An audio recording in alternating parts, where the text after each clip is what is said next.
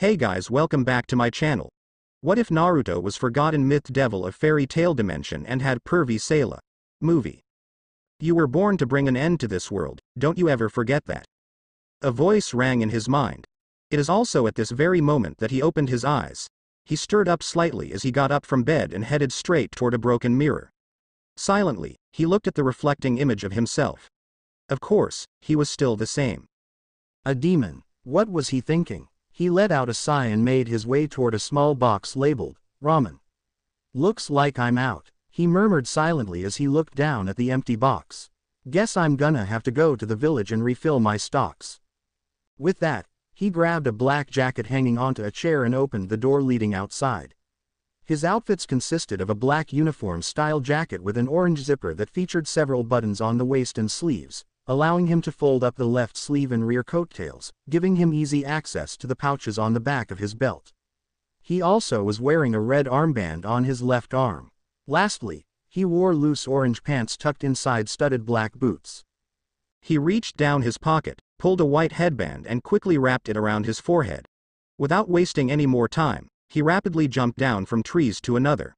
Once on the ground, he checked his surroundings to make sure none of the villagers were there. He smirked as turned around to see 3 armed villagers were standing before him. The sight made him chuckle a bit. They were afraid to death and yet. What do you plan to do with these gardening tools?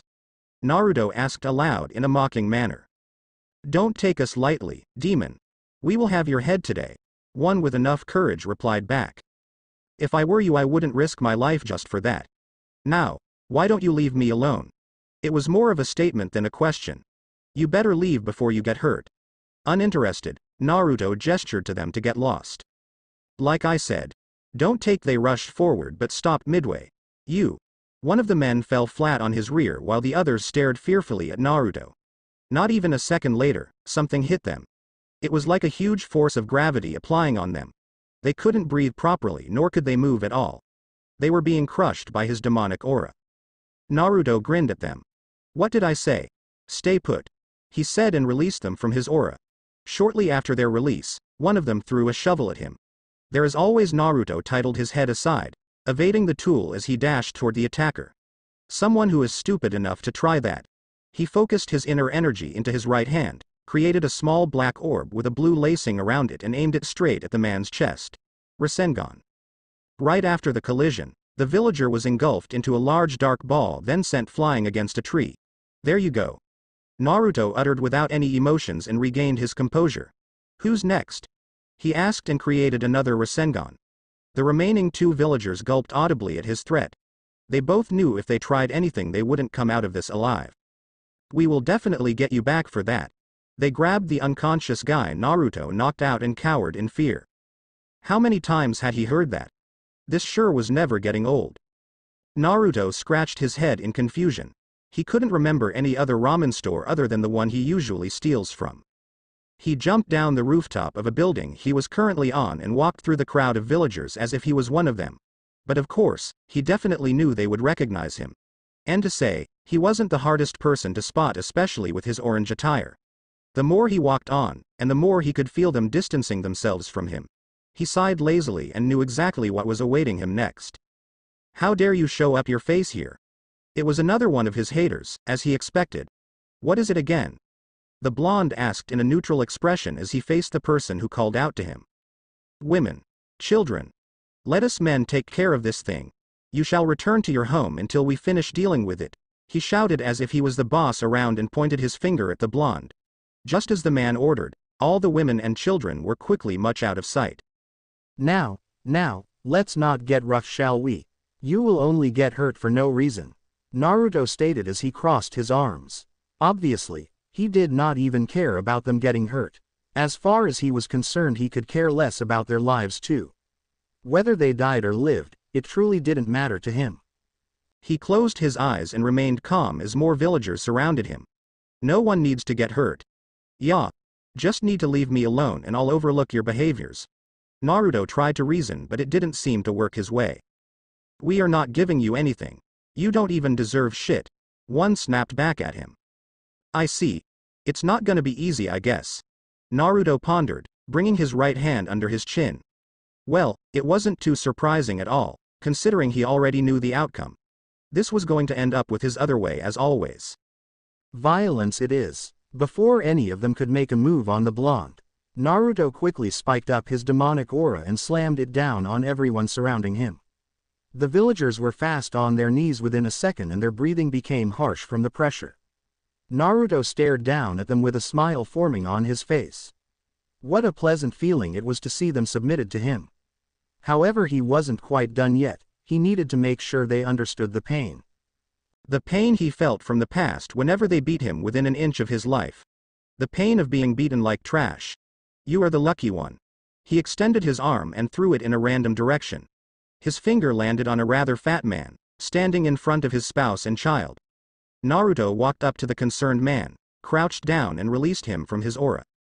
The fat villager fell on the ground, breathing heavily as he stared at the blonde. Naruto could clearly see that he was terrified to death. You damn sadist. You would dare make me suffer and let the others watch me die in front of them and my family. He shouted. Very much like he expected it, the blonde did not show any compassion in his eyes. You're wrong, I'm not a sadist at all and I'm not going to kill you. You have to accept and not complain about the things it throws at you. This is just exactly what life is all about, isn't it? Naruto stated plainly, just like how you all made me live hell on earth all those years ago. I totally came to accept it, and now you will do the same. This was life. You deserve and accept whatever is given to you. Die. The man yelled as he pulled out a dagger from his coat and aimed it at Naruto's face. Not a bad attempt. Naruto caught his hand and gave it a hard twist, causing him to drop the knife. You really thought you could kill me with it? Naruto slammed him down. You really tried to kill me in front of your son? Isn't that a bad example you're showing him? He turned his gaze at the man's son. As he did so, the wife immediately covered her son from his sight. He would accept it. You are a demon. Of course he would accept the devil's death. The villager shouted at him. Then will you accept it if I take the life of your son? Naruto got up, much to the villager's fear. Please do not. I'm begging you. He cried and hung on Naruto's leg as this one made his way toward his family. Naruto did not respond and simply shoved his grasp on him in a simple movement. Years ago, when I begged, nobody stopped beating me. He let out, ignoring the man. Please do not hurt me and my child, she whispered, begging the blonde. Naruto stared down at her and the child. Despite her begging, he simply could not feel any sympathy at all. He knew they had nothing to do with him, but even so, he felt nothing as he stared down at their figures. The woman had not much time left as Naruto kept marching forward. She needed to make the ultimate sacrifice to save her son. You may take my life, but please, do not hurt this child of mine, she sobbed along and held her child tighter than ever. Well, they do say that saving one life means another has to die. Naruto waved his hand and summoned forth a black sharp stick through air only. He held the weapon in the air and stared one more time at the woman beneath him before bringing it down on her. Don't take it personally. I will protect you no matter what happens, she whispered in attempt to comfort her child. I will protect you no matter what happens. Upon hearing those words, the blonde suddenly let the weapon fall and dropped to his knees. I will protect you no matter what happens. Those words, it was sickening him for some unknown reason. It felt like his head would burst just from hearing it.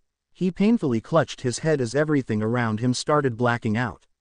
Ah! He tightly shut his eyes and shouted in agony as a vision came to his mind. He couldn't properly see the scenery happening before him. However, he still managed to catch a glimpse, a very small one. Everything around him was destroyed and pretty much turned into ashes. He looked up and saw a giant black dragon standing above the massive destruction. The beast was inhaling air in its mouth and ready to annihilate everything below him. He also saw a severely injured red-haired woman standing before him. I will protect you no matter what happens, she turned and smiled weakly at him as she embraced him. From there, everything turned back to normal. Reality came back to him. The vision stopped and his headache ceased. He slowly opened his eyes as he breathed out heavily from this little trauma. After a few seconds, he quickly regained his calm and stood up. He stared at his surroundings and noticed everyone was stunned at his sudden burst. Get lost, he murmured under his breath. With that, he freed the villagers from his aura and silently walked away. All the villagers stayed frozen as they watched him take his leave. They all knew stopping him now would lead to their deaths and they could not afford to risk it. Surely not today, at least. The fat man rushed over his wife and son, relieved none of them had died. The woman embraced her husband then looked at Naruto, who was still walking ahead. She wondered for a second if he felt some sort of sympathy toward them. However, that thought quickly left her mind for good when she saw a red aura shaped as a fox surrounding him. Now in possession of his box of ramen, Naruto decided to head home right away. He was tired and needed to think about what happened earlier. He didn't understand why he spared them after that minor mental outbreak. I'm too damn weak. He thought out aloud as he threw the box of ramen on the grass. He hated it when he showed any sign of weakness. He needed to be strong at all times so he could live on. The strong lives and the weak dies. That's all there was to it. After a moment of silence, he eventually was able to clear his mind and calm down from his previous thoughts. He picked the box of ramen he tossed just then and jumped up the trees to get to his shelter. Finally home. He mumbled to himself as he looked proudly at his house. It was a small shelter on a tree made of possibly everything including tree branches that acted as a roof. It was in a terrible state and barely holding. He entered his home and immediately shut the door behind him, and headed straight onto his bed. He rested there for a while before getting up, having forgotten something significant. The traps, I completely forgot to activate them. He thought to himself and stepped outside.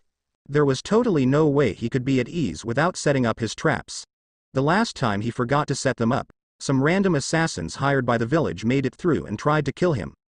Obviously, they were unsuccessful in the end, but still, he sure wasn't going to make the same mistake twice. All right, this should do it, he said as he finished preparing the last one. The traps installed by Naruto were very simple. They all consisted of a long wire almost impossible to see with the naked eye. If anyone were to come in contact with any of those wires, then they would be met with multiple kunais flying towards them at an incredible speed. His traps were efficient against assailants. However, they weren't meant to kill, but simply to leave someone injured. I have come in regard to your request. A pink-haired woman bowed in front of an old man. Her name was Ikagura. She had long, bright pink hair which was tied on top of her head in two large buns. She was very light-skinned, and had beauty marks underneath each eye and wore red lipstick. She wore a long, slightly loose white kimono with a red stripe in between two black stripes around the waist as well as a red triangle at the bottom of her dress, decorated by flames and skulls motifs, opened at the top, revealing her shoulders and a bit of her cleavage.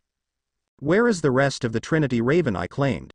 The old man, also known as the head of the village, asked. Judging from the look of the assassination request, it isn't necessary at all for the three of us to come. Therefore, I came by myself, she replied calmly. Fine. But you better carry your job till the end. I want that demon gone by tonight, he ordered and turned his back at her.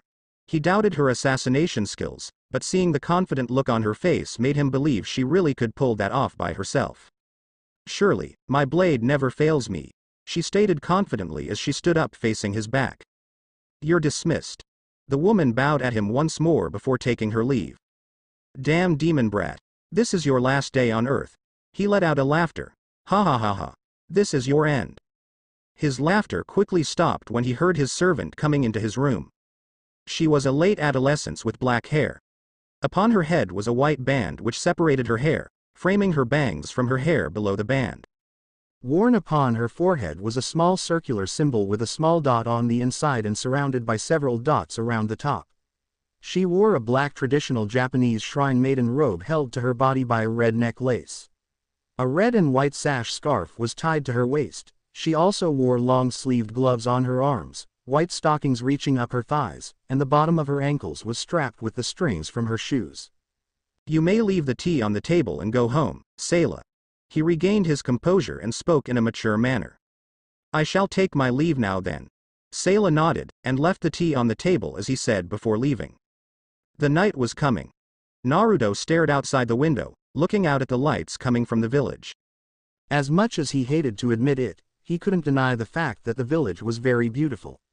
He stared on for another minute before returning to take care of his ramen.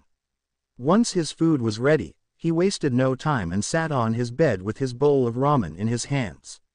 He leaned in and sniffed lovingly the perfume coming from his ramen. Wonderful. There were no words to describe it. He let out a foxy grin as he grabbed his chopsticks, more than ready to dig in. Itadakimasu. He spoke aloud and put a handful of noodles in his mouth. So good, he complimented as he poured more into his mouth. Eating ramen was the best. It was the only thing that brought him happiness in this life. Maybe life was not such a bitch after all, he thought so. Time to wash all the dishes, he sighed as he grabbed the empty bowl he finished eating and headed outside. Once outside, it took him around 5 minutes before arriving at the riverside. There, he started washing the dishes quietly when suddenly something caught his attention. There was a presence nearby him that he failed to notice since he came. He stopped whatever he was doing and approached this mysterious presence. Just in case, he hid behind the boulders of the river without making any sound and looked out. He was surprised to find a black-haired teenager bathing. Who the hell was stupid enough to invade his property at this time of a day? Did she have a death wish or something? He thought to himself. Naruto revealed himself to the girl, not liking one bit the thought of someone on his property. "Hey, you over there," he called out, much to her surprise. At that, the female teenager turned around at the voice calling her, and immediately covered herself up by diving further into the river, leaving only her head out. "Who's there?" she called out in a frightened tone, only to see a blonde around her age. The one she recognized as the village's pariah, Uzumaki Naruto. "Hi," she greeted him sheepishly, her face shading in pink from her current situation. Naruto was taken off guard at her greeting. Never in 1,000 years he would have expected someone to do such a thing, and coming from a human even less. He waited on top of the boulder, giving her his best glare to scare her off. He expected her to run away at that, but she didn't, causing him to threaten her. "You better get out of here before you get hurt," he said in a cold voice. "Humans are not allowed to bathe here. This area belongs to me." "Uzumaki-san." Naruto's eyes widened in shock as she spoke. How did she know his name? Who the hell was she? A lot of questions about her were running through his head at the moment. Naruto removed his top and dived into the water. "Who the hell are you?" he asked as soon as he popped right back out of the water. "Sayla," she replied to him and turned her face away while blushing. It was the first time in her life someone walked on her butt naked. "Stand where you are. I have things to ask you," Naruto warned her and looked down at her. Sayla nodded in understanding and got up to walk away from him. She couldn't help but feel a little tense after all the rumors she heard about him. A small part of her kept telling herself that maybe Naruto wasn't truly a bad person and the villagers were only overreacting. But even so, she didn't want to take any chances and stay with him. She got up ready to leave, but Naruto caught her by the wrist. "I said I have plenty of things to ask you," he stated and pulled her toward him. "Let me get dressed, then I will answer your questions." She slapped his grip on her away as she quickly covered her bare sensords in her special place. Naruto scoffed and turned his head to look away as she stepped out of the water. "Don't you dare run or I will kill you." "What is it you want to know?" she asked as she dressed up and looked at him over her right shoulder. "How do you know my name?" he asked her in a serious tone. He wanted to know everything about her. If she knew about him, then she was a threat for sure, and needed to be eliminated. Leaving a potential treat aside will definitely bring him the end of his existence, and he didn't want any of it. "My parents used to own an orphanage. They would take in any orphans and raise them until they were adopted. You were part of my parents' orphanage. I still remember you because of your whiskers on your cheeks." She looked at Naruto, and saw him looking at her expectantly. She nodded and continued, "Of course I saw your name on the list of the children, that's how I knew about it." "So it was your parents that owned that orphanage, huh?" he asked her, to which she nodded. "Why did they kick me out then?" he asked with a bit of venom as he recalled the past. Sayla shook her head in denial. "You're wrong, they would never do that. I know my parents, they were good people. They even adopted me as well." "That's not what I remember. I was taken by some villagers and they told me I was kicked out of the orphanage because they found out what I really was." Naruto yelled out and released a bit of his demonic aura, causing the atmosphere to tense up. "And from that day on, I was beaten nearly to death every day. And the only reason they didn't manage to kill me was because of my powers that kept me alive." "This isn't what truly happened. My parents went back looking for you. They ran to every corner of the village but couldn't find a single clue of you. They even knew about the rumors of you being a demon, but even so, they kept looking for you. They really cared about you. She explained, but the blonde wasn't having any of it. There was no way he would trust a human again. Not after what happened in the past. They cared about me until they found out the rumors were true. After that, they didn't give a crap about me. If your parents really did all that, then they would have found me right away. And how do you even know that? You weren't even there. Naruto shouted back at her, clenching his fist in anger. He swore, if she was lying then he would kill her right on the spot. Sayla swallowed the lump in her throat heavily, and held her chest tightly with her right hand as she looked down. She hated to recall this memory, it was aching her heart every time she thought about it. Finally, after a minute, she spoke up reluctantly as her eyes started watering. I know all that because on that day. Naruto's eyes widened as she started crying. My parents were executed in front of my eyes for taking care of you. Censored it up, that is how life is. Stop complaining about it. Naruto told her, his bangs covering his eyes as he turned away from her. Now go away, before I change my mind. Can you really say such a thing? Just now, you complained about your past life, you can't move on, that's why you hate everyone around you. Her tears continued falling down her cheeks. Naruto hated to admit it directly to her, but she was right. Over the years, he'd convinced himself to accept whatever bullshit happened back then, but deep inside him, he knew he still couldn't accept it. He still held a grudge toward anyone from that village. I've moved on and come to accept it, now go away, he yelled out. You don't need to force it upon you, I can clearly see it. Sayla wiped down her remaining tears and spoke in a serious voice. Pathetic. Naruto replied back in annoyance. Sayla glanced at him once more before walking away. She knew Naruto was still suffering from what happened back then and still hasn't moved on. The reason why he became the way he is now was simply because he still couldn't let go of the past. She stopped when she suddenly remembered something she overheard at her workplace before coming out here. Tonight, an assassin will come after you. Naruto looked at her surprised. What? I work for the chief of the village and I heard him talking to a woman this afternoon. He hired an assassin to kill you. Sayla told him as she began walking away. You work for him, huh? Naruto appeared behind Sayla and held a kunai under her throat. How'd I know you're not part of this as well? I work for him as a waitress. I'm not part of his business under the table with you. Sayla said, not flinching one bit. I will kill you. Admit it, you're in this. Naruto pressed the kunai harder against her, drowning a small drop of blood. Her answer did not change, much to his relief. He let go of her and walked over his belongings. You're a good person. Sayla looked at him as she wiped the slight blood off her throat with a tissue. But know that I will kill you if you're with them. Naruto glared at her over his shoulder, his blue cerulean eyes turning red as he did so. Your parents died because of me, you should hate me and not try to help me instead. Nothing will change if you try to help me, you will only make things worse for yourself.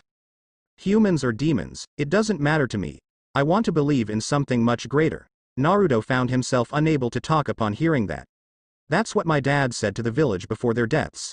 With that, Sayla walked away, leaving a speechless Naruto. Idiot. He finally let out. Once she was out of sight, Naruto put on his shirt and headed back home. On the way, he kept thinking about what Sayla told him. He found himself very annoyed at her parents' deaths for some reasons. Normally, he wouldn't care about someone's death, but now it felt different. He somehow cared. Damn village. I swear I will kill every corrupted soul there. He suddenly broke out of his thoughts when he felt a killing intent near him. He looked up and saw a pink-haired woman dressed in white carrying a katana. Naruto concluded it could only be the assassin Sayla warned him about. Are you here to kill me? He asked, earning a smile from her. Yes, that was definitely her. I didn't expect you to be able to sense my killing intent. She jumped down and bowed. Her eyes focused on her target. I thought I was just supposed to kill an actual demon and here I come across a man. I might look human to you but I sure ain't one. Naruto warned her by releasing a bit of his anger, much to her amusement. You're a cute one. Hoo hoo hoo. She chuckled under her forearm. What is your name? She asked. Before asking someone's name you should introduce yourself first. Naruto replied nonchalantly. My name is Ikagura from Trinity Raven. I'm a professional assassin. I've come to kill you under my client's request.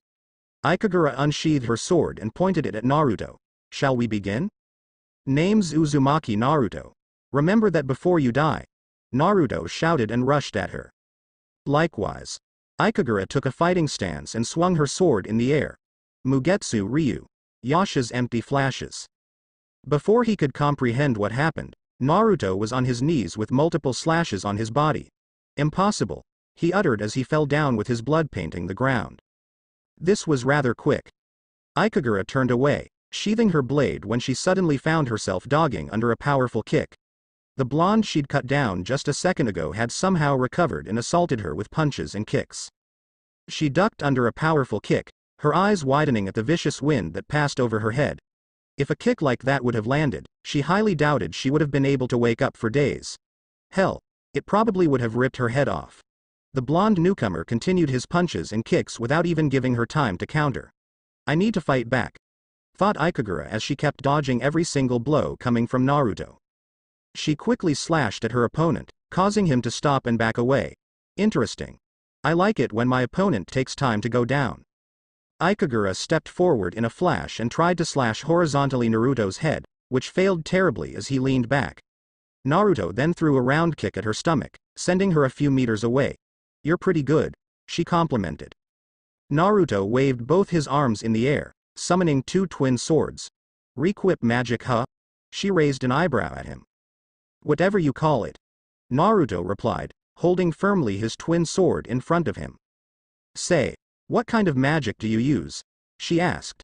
What makes you think I use magic? I told you I ain't human.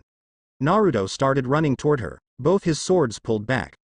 I use something called curses. Heard of it? He yelled out and swung from her right with his left hand and her left with the other. Curses? Ikagura said to herself, confused as she countered his attack. Without slowing his momentum, Naruto twirled himself into a spinning couch and kicked her legs. Ikagura lost her balance, falling to her left as Naruto jumped in the air and brought his blades down to strike her. Seeing what Naruto was up to, Ikagura picked herself up with the help of her sword and dashed at him at an incredible speed. Mugetsu Ryu. Cross slash. While in midair, she threw her sword forward at Naruto, to which he dodged by moving aside. Hoo hoo hoo. She chuckled, knowing it landed. Naruto groaned in pain while landing on the ground as her attack began taking effect. Within a second his chest was cut, spraying blood slightly. He knew he managed to dodge on time, and yet, she must be able to slice through the air with her sword. Naruto thought as he observed that blade of her. You're very surprising. No one so far had been able to live after this attack. Ikagura amazed at the blonde's tenacity. However, this is where Ikagura's eyes widened in shock at the sight in front of her. The wounds inflicted from her previous attack were healing themselves right in the spot. She watched in amazement as his healed wounds. Incredible. You have a healing self ability. I will be able to use my sword at my heart's content. Let's see about that. Naruto dashed forward and swung his right blade vertically at her. Ikagura blocked his blow with her sword and attempted a kick directed at his right. Naruto backed away and threw away both swords, causing them to vanish on the spot, and focused his curse power into his right hand. Rasengan. He slammed it on the ground, creating a large screen of smoke. Ikagura closed her eyes and focused magic into her sword. It's pointless, she stated, and sliced through the smoke, causing it to clear itself and reveal Naruto's position. Rasen Rengan. Naruto dashed at her with a Rasengan on both hands. Ikagura smirked at him and raised her blade forward. Garura Flame. She yelled aloud and poured magic into her sword. With that, a large torrent of flame coming out from the tip of her blade was shot at Naruto. Naruto quickly dispelled his Rasengans and braced himself for the upcoming attack. "Arr!" he groaned out as the fire burned him. As soon as the fire died out, Ikagura ran toward the blonde and attempted to slice his head off. Naruto caught the sword in his right hand, much to her surprise. "Caught you." Naruto smirked at her. Rasengan. Naruto formed a Rasengan with his free hand and slammed it against Ikagura's stomach. "Damn it!" she yelled out as Naruto applied more power and sent her crashing against a boulder. "Tough bitch." Naruto panted as he saw his opponent struggling to stand up. Ikagura was clearly pissed off as she looked at him. The guy just ruined her beauty and was giving her a hard time. It was a mistake on her part to take him lightly. Had she known it would be this difficult, then she definitely would have brought one of her two idiots partners to end it fast. "I will make this place your grave," She wiped the blood off her mouth and came to Naruto at full speed. Naruto regained his composure and summoned 2 kunais. This time, instead of engaging in a sword fight, he threw them at her as a distraction to form another Rasengan. Ikagura easily deflected the kunais and continued making her way toward him, keeping the same speed all along. Mugetsu Ryu. Death Strike. Shit. Naruto didn't manage to finish on time and received a deep cut on his abdomen. Blood quickly gushed out from the wound and Naruto fell down. You sure were irritating, she said with a bit of venom. Time to die. She held her sword in the air and brought it down to pierce his head when suddenly, the blonde's body beneath her started glowing in red. What is this? She thought aloud. It will take more than that to kill me. Naruto flipped himself and kicked her in the stomach. How can you heal so fast? Ikagura, frustrated, jumped back to put more distance between them. Your last attack was very powerful, it hurts like nothing I've felt before. It's gonna take a while before it heals up completely. Naruto ripped his shirt off and showed her the wound. Ikagura's eyes widened as she watched his wound closing up. She observed the phenomenon for a few seconds before speaking. Naruto Uzumaki, how about we join force? She asked him, thinking it was a better option to have him join her rather than fighting and risking her life. If Naruto kept regenerating each time she cut him, then there was no way she could win in the long run. Don't joke with me. How can I join you after we just tried to kill each other? Naruto shouted. Her proposal was without any doubts the most stupid thing he ever heard in his life. Look, I will even lower my blade down if you don't trust me, Ikagura said as she dropped her weapon down. You have too much potential to be killed. Naruto thought about it for a moment and refused. I have no intention to join forces with anyone. I will not benefit from it. Ikagura shook her head in denial. You don't need to join forces with anyone. If you join my small organization, you will work independently. Naruto gave her a curious look. What do I gain from joining you? Ikagura smiled slightly. Her plan to get Naruto to join her was working pretty smoothly. Money. A lot of money will be at your disposal. Naruto remained silent for a while before nodding. Joining her was probably the best thing to do at the moment. If he could buy tons of ramen just from joining her, then he would do it for sure, or maybe not. Alright, I will join you. Good. I will tell my client that I killed you. Ikagura grinned and picked up her sword. Let me gather my stuff, then we can go. Naruto told her as she nodded and walked ahead of him towards the village. Ikagura. What is she couldn't finish as Naruto stabbed her in the back with a kunai. What are you doing? I thought we had an agreement. I told you, didn't I? There is no way I will join forces with someone. Naruto's voice was cold as he dug his kunai further, causing her to scream in pain and lose more blood. Damn you, Ikagura uttered before falling down at Naruto's feet. Time to die. Naruto stared down at her helpless form as he grabbed her katana. You were the strongest person I've fought so far. I guess I'm flattered to be the one. Hoo hoo hoo. She chuckled and closed her eyes, ready to accept her fate, which never came in the end. Actually, I'm not gonna kill you.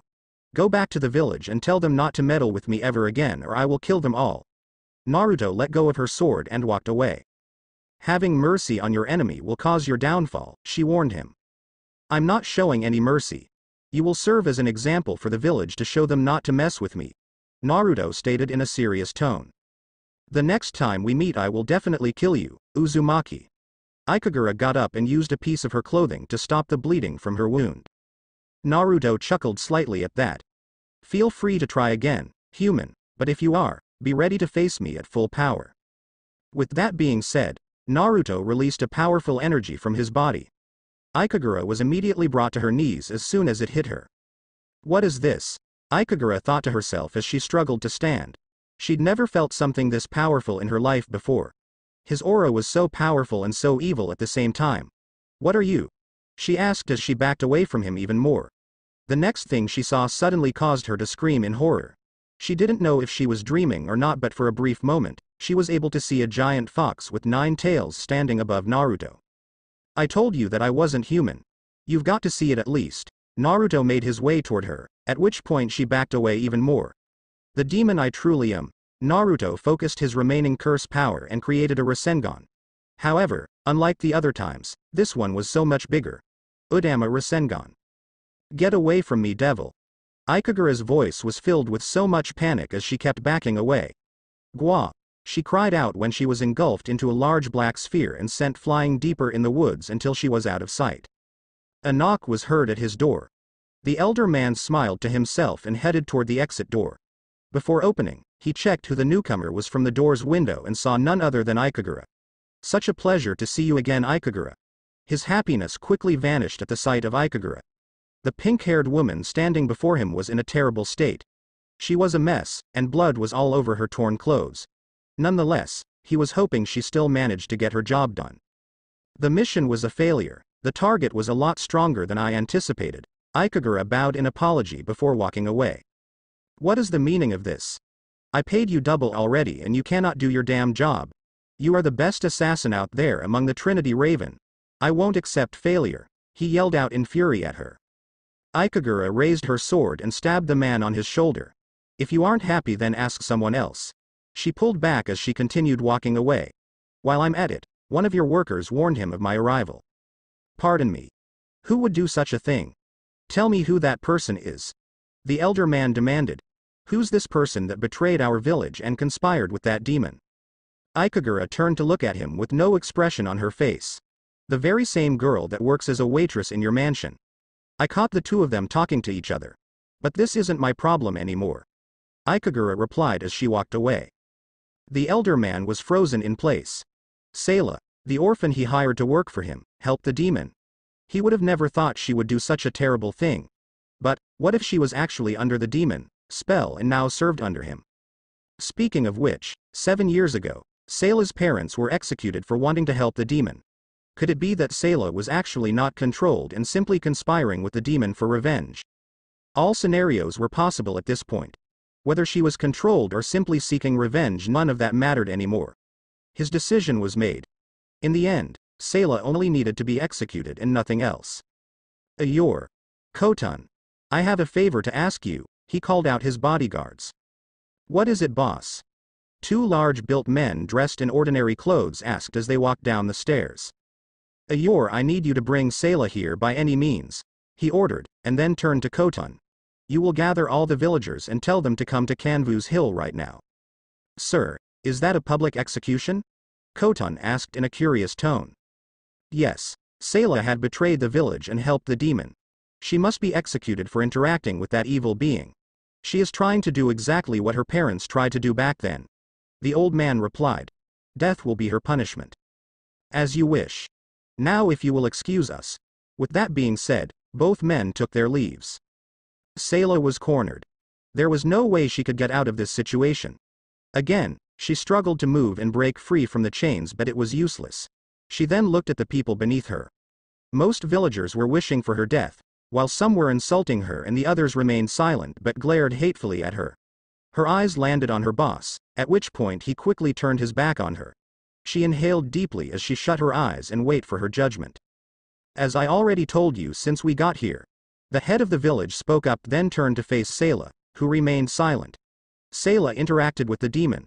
Had she not done such action, the demon would have been long gone by now. He continued speaking.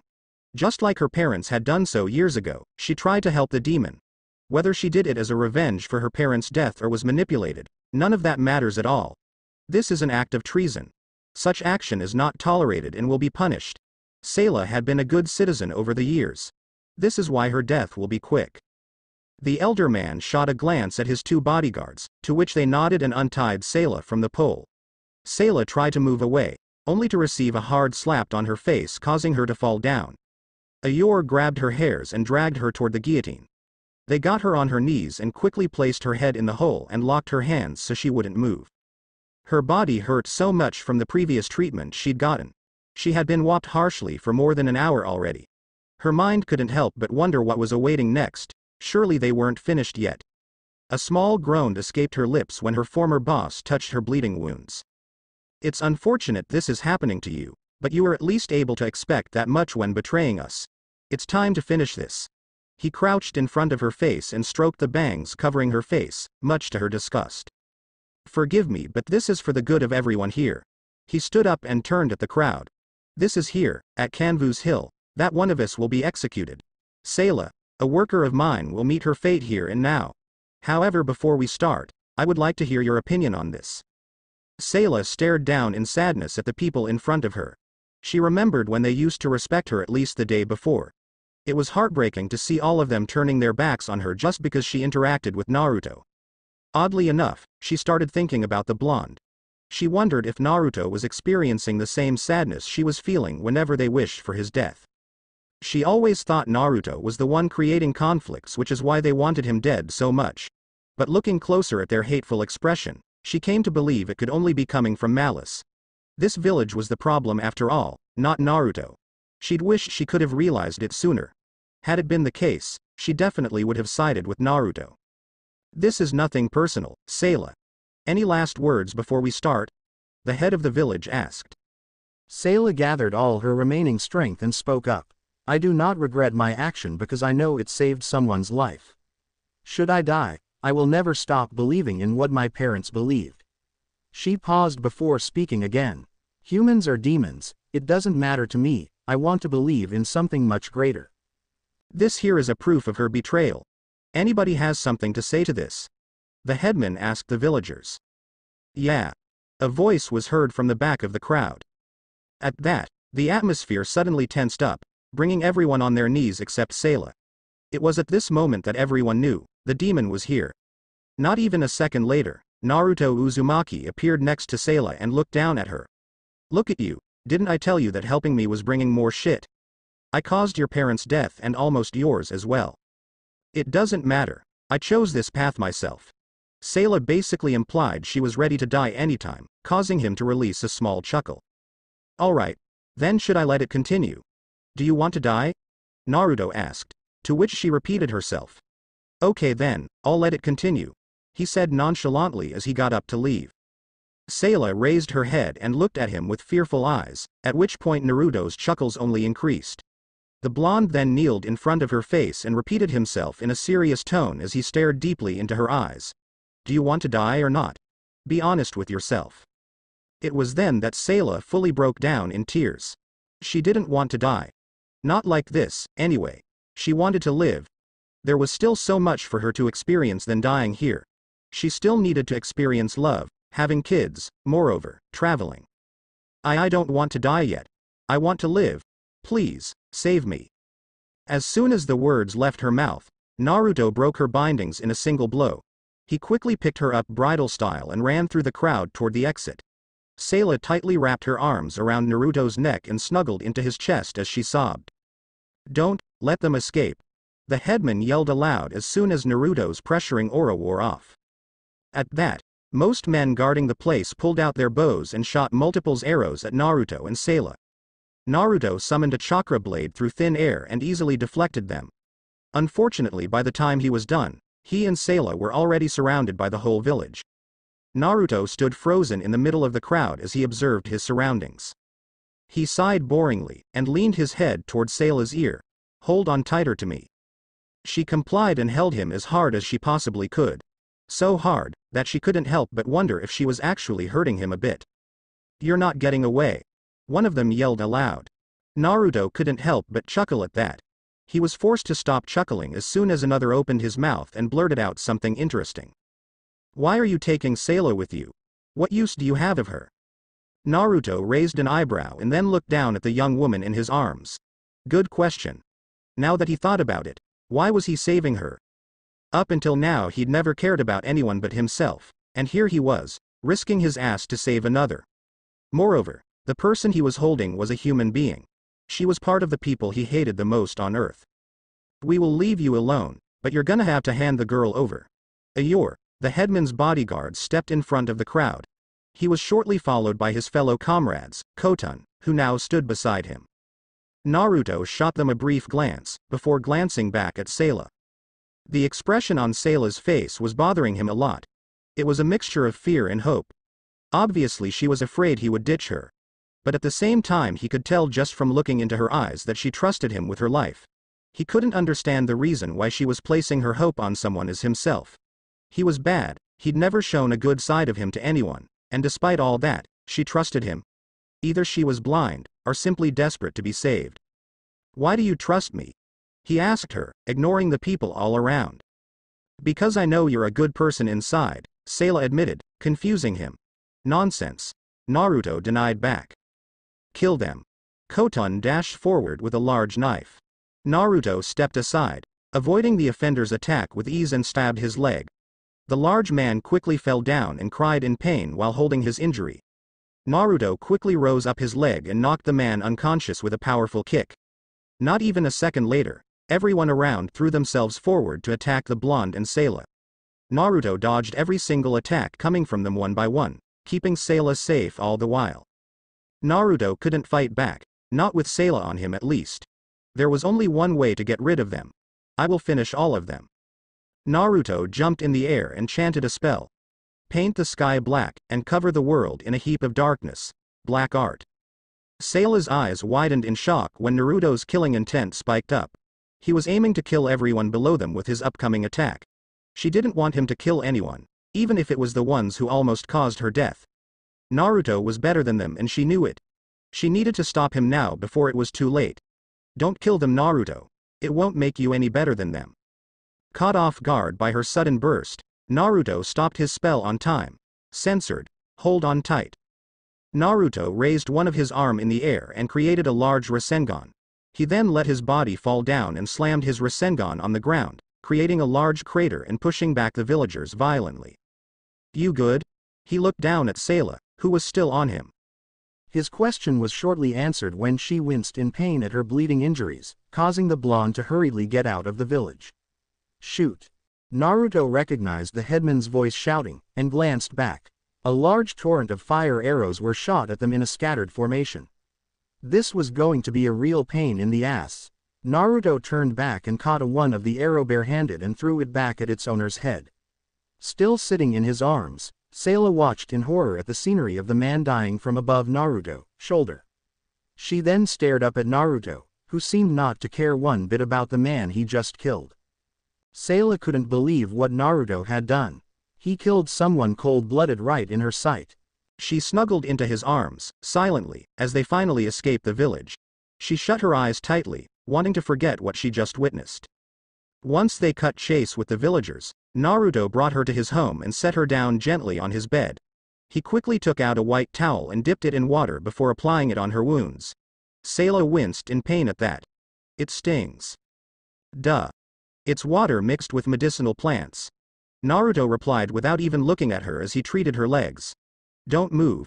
His hands moved from her injured legs toward her chest. Naruto paused for a second before considering something. The next thing immediately caught Sayla off guard to the point she was rendered speechless.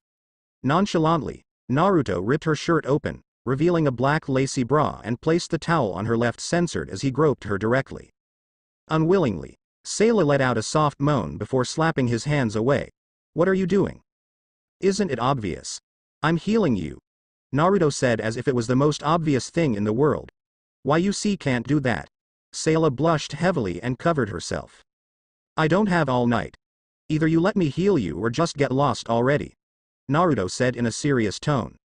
I think I can manage this part myself, Sayla replied and grabbed the towel from Naruto's hand. Naruto didn't object since it would save him from the trouble of nursing her. He censored his head aside in confusion when she turned around and took off her top. She was apparently trying to hide something from him. How suspicious, he thought. As soon as he moved to look at her from another angle, Sayla had moved along. He tried again multiple times but still couldn't see a thing. Unable to take this any longer, he asked. What are you trying to hide? Better not be some weapon. A confused expression could be read all over her face as she turned around blushing. It's nothing like that. Once again, she turned back and continued what she was doing, much to Naruto's annoyance. What is it then? I don't want you to see my bare chest, she replied timidly, as she finished healing herself and grabbed her piece of underwear. Are you ashamed to be seen naked? Naruto's question caused Sayla's blush to increase. Of course. Who wouldn't? She blurted out. I'm not, you see. Naruto spoke in an unconcerned tone as he looked away. Anyways. Sayla regained her calm when he spoke in a dead serious tone. It was finally time to discuss about real matters. Naruto grabbed a chair and sat in front of her. Sayla felt uncomfortable, as his eyes wouldn't leave hers. After a full minute of staring at her, Naruto finally broke the silence. What happened to you after you went home? Sayla was hesitant at first, but then eventually confessed everything. After a long walking time, she finally arrived to her house. She entered her place and quickly went for her bed. She lied on it silently, thinking about her day. Her unexpected confrontation with Naruto went pretty well for the most part. Well, except for the part where she was caught naked and saw his well-endowed body. She couldn't help it but feel embarrassed each time she thought about it. Feeling her stomach growling, she decided to get up and cooked a meal to eat. She stopped halfway to the kitchen when she heard a few knocks on her door. She approached the entrance door and looked outside the window. She recognized the newcomer as Eeyore, the headman's bodyguard. He didn't seem to have noticed her as he tapped the door even harder. "Sir, she isn't there." He spoke into a small device attached to his ear. Sayla took several steps back. What was going on for him to be there? Did something significant happen for Eeyore to be at her door? "Surely, sir." Eeyore nodded and then kicked the door's handle. Wow. Something was definitely not right now. First of all, she'd never seen Eeyore sent out personally by her boss. And now he was trying to break into her house. Whatever it was, she could tell it wasn't something good at all. Unfortunately for her, by the time she'd finally decided to move, Eeyore was already inside. "Sayla, sir. Walzo wants you to see him immediately." He turned to face her. Afraid, Sayla fell down on her rear. "What's happening?" "Don't question me and just come," Eeyore replied as he waited at the entrance. She shook her head. "I'm not going anywhere until you tell me what's happening." Eeyore lost patience. He approached her as he recalled the words of his boss, to bring her by any means. "Come." He harshly pulled her by the arm and dragged her toward the exit. "Let go of me." Sayla shot back at him, only to receive a hard punch on her jaw. She yelled out in pain as she fell down and held the area where she was just hit. The guy wasn't done yet and kicked her in the stomach, causing further pain. She coughed out blood before being pulled by the hairs. "Now come quietly, will you?" "Let go of me," she repeated, panting heavily. The man scoffed and raised her in the air. And it was the last thing she remembered before she fell unconscious. She finally was able to regain consciousness, but by the time she did, she was already attached against a metal pole. She threw few glances around and eventually came to recognize the place. A place she was very familiar with, Canvu's Hill, where her parents were murdered. She knew at that moment that she was going to die. "This is your punishment for helping out a demon." She heard a voice behind her. It was undoubtedly her boss's voice. "I know everything from Ikagura, Sayla. Turn on the lights," he ordered, at which point many powerful rays of light were shot at her. Sayla closed her eyes slightly, unable to take it.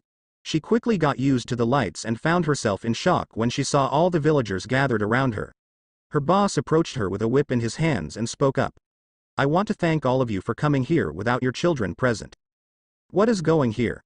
one of them asked. "Is that Sayla-san? Why is she there?" a woman in the crowd asked worriedly. "Yo. Come on. Why the censored we got to come here? It's midnight already." Multiple complaints could be heard from the crowd. "Everybody calm down. There is a reason as to why I've brought all of you here."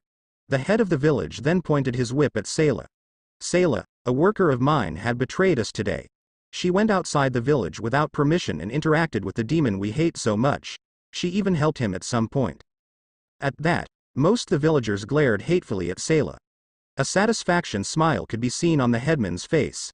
"Sayla-san will never do such thing. I've known her for a long time. She's really pure-hearted." A man stood up in front of the crowd. "Oh yeah? Then tell them about it, Sayla," he stated as he pointed his finger at her. When Sayla didn't respond, he raised his whip and slammed it on her. He repeated this action several times, gaining scream of pain coming from her. "Answer him already, you piece of shit." "I did." Sayla shouted back, causing the headman to stop. "It's the truth, I helped Naruto." "Sayla. All these years you've been deceiving us," the man mumbled in disbelief. Sayla raised her head weakly at him and spoke. "No, I didn't." She was unable to finish as the man unleashed his fury at her. "You're no better than your parents after all. You damn bitch. You deceived all of us. You deserve to die just like your parents." It hurt her feelings to hear that. She felt her heart breaks into tiny pieces. One moment before that he was against her death and the next, "No, please hear me out. The people have spoken. There's no need for words anymore." He swung his whip around and hit her hard with it. That's all that happened before you rescued me, she finished. Naruto nodded couple times at her story. I see, thank you, Sayla whispered in a low voice, much to Naruto's surprise. What? Thank you for what? Naruto was confused at her words. A human was grateful to him. This was new. For saving me, Sayla trailed off. Naruto grabbed her by the arm, and pulled her face to face. Don't ever be grateful to me. I'm not some human you can. I don't care about all that. Her voice was fragile, but the look in her eyes was strong nevertheless. What? Naruto's blue eyes turned crimson as he stared intensively at her. Finally, he sighed in defeat as he pulled his head away and lied next to her. Honestly, I don't get you at all human. No matter what I say to you, you'll always deny me. Uzumaki-san, I've meant to ask. Naruto sat up and covered her mouth. Do not ever call my name again. She gave him a grief submissive look, to which he pulled back and allowed her to continue. As I was saying, Uzumaki-san. TSKK. Anything I say will never get through with you, I'm so done. Naruto summoned a dagger and held it at her throat. He sighed loudly once again. Meh. Killing you after all my efforts to save your ass would be a waste. He thought aloud and threw the weapon somewhere randomly in the room as he lied back down. What is it? Naruto titled his head at Sayla. He could tell that she was getting a little bashful about asking him something by the uncomfortable way she glanced at him, and finally she worked up the balls to open her mouth. Why did you save me? I thought you didn't want to have anything to do with humans. That was true. He didn't want to have anything to do with them. However, he still owed a debt to her parents for taking good care of him, which probably why he saved her. It was the least he could do. Naruto didn't even bother to reply and turned off the lantern sitting on top of the table. Get some sleep, you're gonna need it. Yes, she replied in disappointment as she lied down next to him. The bed was rather small for two people to fit in. Sayla couldn't help but move and try out every possible position.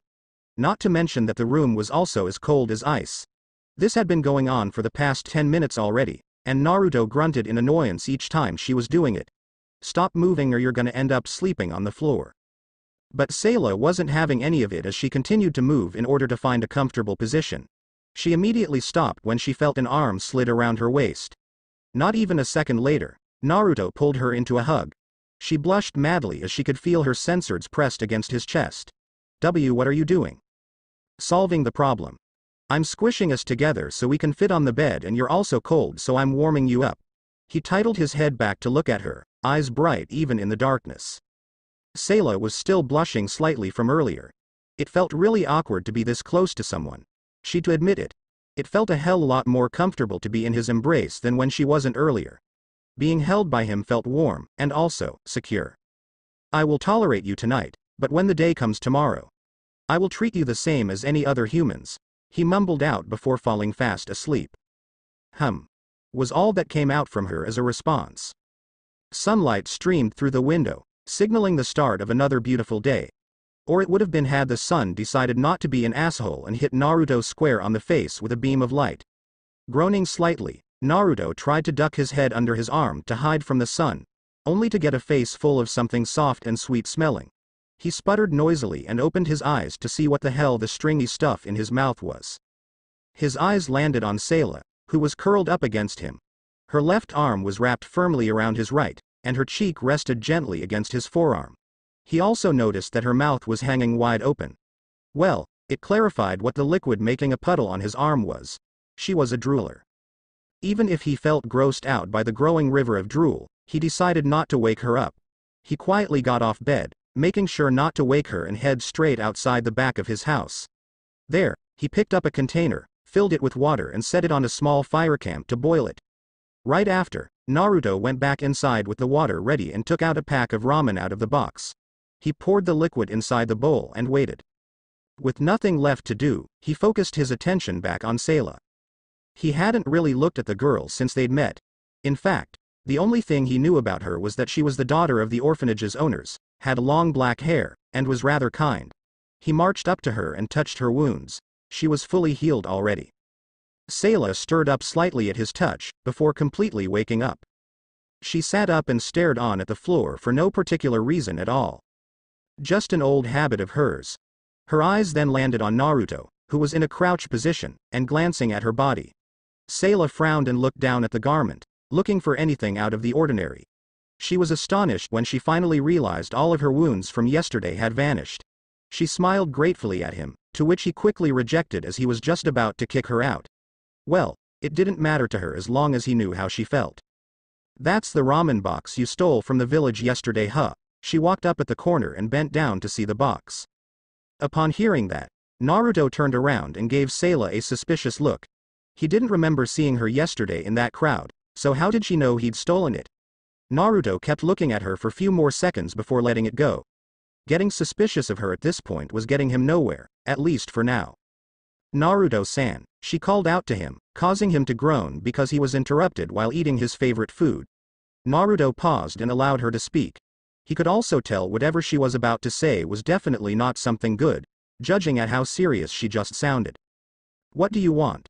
Naruto asked, sounding more annoyed than he intended to.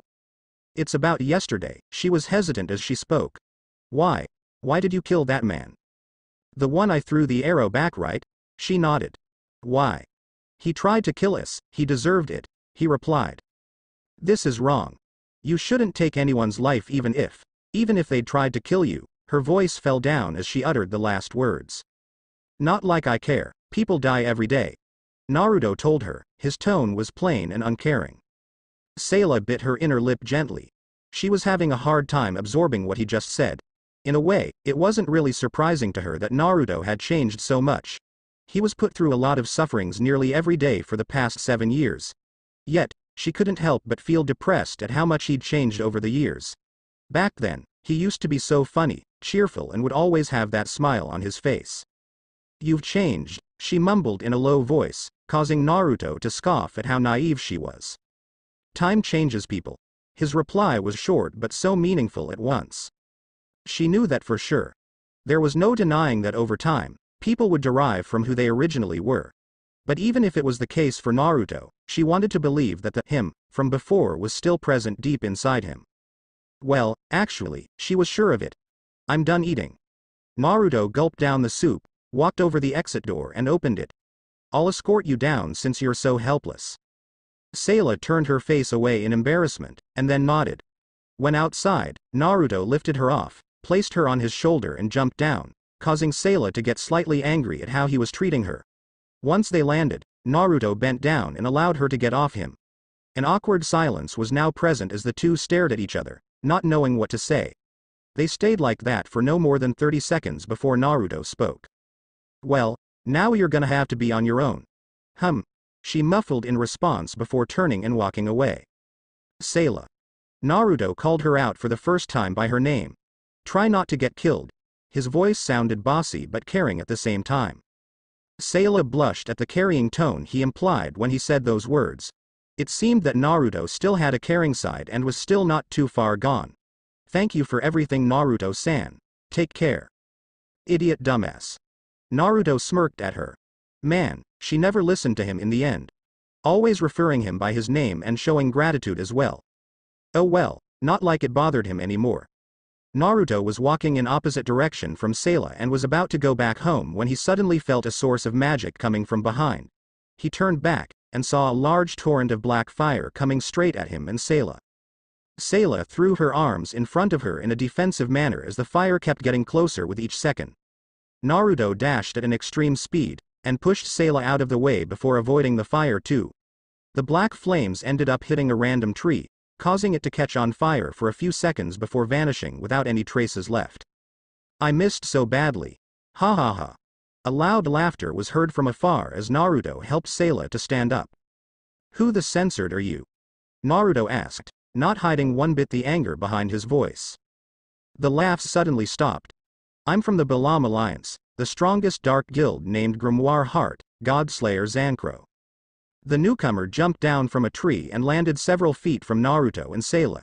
He had long and spiky blonde hair that reached down to his lower back. His eyes were red in color with multiple circular patterns. He wore a yellow and dark blue skirt like armor with a red waist ribbon that exposes the right side of his chest as well as his right shoulder. He gave them a psychotic grin as he made his way toward them, only to be hit in the head by another man. Unlike the previous guy, this one was a huge, overweight, yet muscular man wearing a large dark robe-like garment with a lighter-colored spotted design near the top. Underneath this, he was bare-chested, two belt-like collars wrapped around him in a cross fashion and wore superhero-looking tights. His skin was very pale. His hairs were black and shaggy with slight sideburns. He also had a huge head, yet small face, and a very thick neck. Among the most noticeable of his facial features were his large eyebrows, his bulging chin, and his thick lips. Master Hades told us to negotiate, not start a fight. You're always so serious, Cain. I hate your guts for real, you damn fatso. Zancro said as he crossed his arm and turned his face away from his partner. What the hell do you want from me? Naruto asked as he overheard their short discussion. Cain stepped forward and kneeled down in front of Naruto, as if he was his superior or something. My master wishes to see you. I don't care who you guys are, just leave me alone and get the hell out of my property while you still can. Naruto thought aloud, much to Zancro's amusement.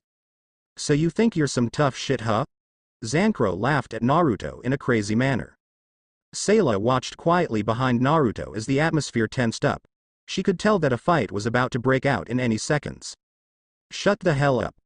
Naruto raised his fist and crashed it right at Zancro's face, sending this one crash few meters back. You've done it now, dipshit. Zancro stood up and gathered fire in his hands. Move, Cain. I'll turn this guy into ashes. Naru Sayla opened her mouth to say something but was silent right away by Naruto, who held his arm in front of her in a defensive manner. Stay back now. Wait, Zancro. Master Hades didn't ask us to kill him. Cain held out his hand to Zancro to make him stop. Flame gods. Zancro mumbled as the fire in his hands grew stronger with each second passing. Kagutsu. However, before Zancro could even finish his spell, Naruto appeared in front of him in a blink of an eye and slammed a powerful sidekick to his ribcage. Zancro flew back in midair for a brief moment before finally catching his footing on the ground. Not bad. Rasengan. Naruto brought his hand forward and aimed it straight at Zancro's chest. However, before Naruto could even reach Zancro, his arm was caught by Cain's large hand, who then pulled him and slammed his palm on his chest. Naruto was sent crashing loudly against a giant boulder before falling down on the grass. Naruto. Sayla ran to Naruto worriedly. Are you okay, Naruto? Damn it. This fat ass is pretty strong. Naruto get up as he wiped the blood dripping from his mouth. I guess I'm gonna have to take them seriously.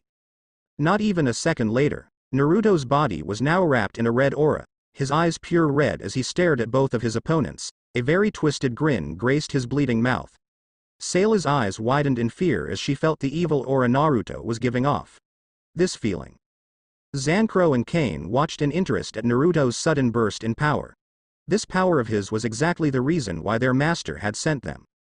The power of a demon. Shall we begin? Naruto's voice was different, almost animalistic in tone. Naruto, Sayla uttered in disbelief as she observed Naruto from the back. A gasp escaped her mouth when he turned his bloody eyes upon her trembling form. The thin whisker on his cheeks now looks like abysmal scars, and his sharp teeth were bare in her direction. If he didn't look abominably scary at the moment, she might even say that he looked hot. God, she had some weird fetishes. Where are you looking at? I'm here. Zancro dashed at Naruto, with his fists coated in black flames. Zancro censored his right hand back and sent it forward to hit Naruto, which failed terribly as this one just shoved his head aside. A groan escaped the dark wizard as he continued with a series of punches. Damn it. I can't hit this trash. Zancro growled out as Naruto blocked and dodged all his punches. The two were moving quite fast for Sayla to follow with her own eyes. 1 second they appeared before her and the next they were already meters away. Sayla couldn't help but be worried about Naruto's current form. This power he had, this aura he was giving off, the twisted smile on his face, everything about him right now reeked of pure evil. Naruto stepped to one side and changed directions while backing away from Zancro, and the latter continued his assault of heavy punches. Turn to ashes, exclaimed the God Slayer as he brought his palm up. A dark purple magic circle appeared in Zancro's palm, and shot out multiple fireballs at Naruto. Naruto took a few steps back, predicting the movement of his opponent's attack, and narrowly dodged them by twisting his body in midair. As soon as he landed on his feet, Naruto burst forward at binding speed and planted a powerful punch on Zankro's face, sending him backward to the grass. Naruto's eyes widened when he felt Zankro's attack coming back him. Cheap. Naruto said as he evaded all of them. Zankro took the opportunity of Naruto's distracted state to jump and plant a knee on his stomach. Small fry. Naruto glared at him. Shut the hell up. The blonde landed another punch at his enemy, but this time he wasn't done. Naruto sped forward, and then jumped above Zankro's falling body before stomping on him. Naruto crossed his arms in a defensive manner and was sent backward as a large black fire coming out from Zankro's body came at him. The blonde regained his control over his momentum in midair as he caught footing on a tree, using it and sent himself back at his opponent. Once again, the two engaged in a session of close-ranged combat. From the sidelines, Sayla watched in amazement as Naruto overwhelmed his foe with ease. She then glanced over at the other guy's companion, Kane. That one didn't seem to be interested one bit in taking part of the battle. It was a relief to Sayla. The last thing she wanted was to see the two of them ganging up on Naruto.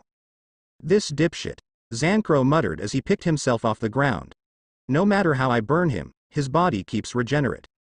Naruto kicked Zankro in the jaw, reached down for his throat with right hand and lifted him up in the air. Zankro inhaled as much air as possible despite being strangled. Feeling a sudden increase in Zankro's magic power, Naruto twisted around and slammed his head first on the ground. He then let go of him and charged up a Rasengan into his palm. Like you won already. Zankro flipped himself while on the ground and sent a blazing kick on Naruto's face. Before Naruto could even regain his stance, Zankro wasted no time and exhaled fire from his mouth. Flame God's bellow. The dark wizard's eyes widened in shock as Naruto stood in perfect condition even after receiving his spell. Well, almost in perfect condition if it wasn't for his top that burnt away, leaving his only torso naked. How the censored are you still standing after that? You're supposed to be in ashes already. Zankro's voice trembled in slight fear. Sayla watched in amazement at Naruto. She definitely knew he was strong, but she didn't expect him to be that strong. This fight was a one-sided battle. His opponent had no chance of winning at all. However, what impressed her most was Naruto's ability to heal at a fast pace. No matter what kind of wounds he suffered, his body would automatically repair itself, even if it required time. Naruto spun on himself and placed a round kick on Zankro's stomach, causing him to roll on the ground backward. Once the dark mage stood up again, Naruto took hold of his head and slammed it against a tree in a large thudding sound. Blood dripped down Zankro's forehead as this one fell unconscious from the impact. Naruto summoned a small dagger, held it in the air high, ready to slam it down on his foe. But before he could even attempt anything, he felt himself surrounded by black flames. Naruto let go of Zankro and retreated backward before the fire could even get to him. Zankro rapidly regained consciousness, stared at Naruto with nothing else but pure anger. The God Slayer joined his hands together, and created what looked like lobster's claws before spreading them apart. Flame God's Supper.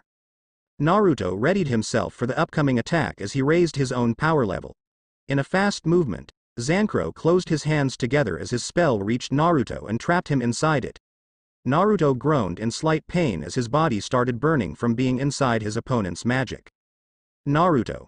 Sayla shouted worriedly as she made her way toward the fire prison.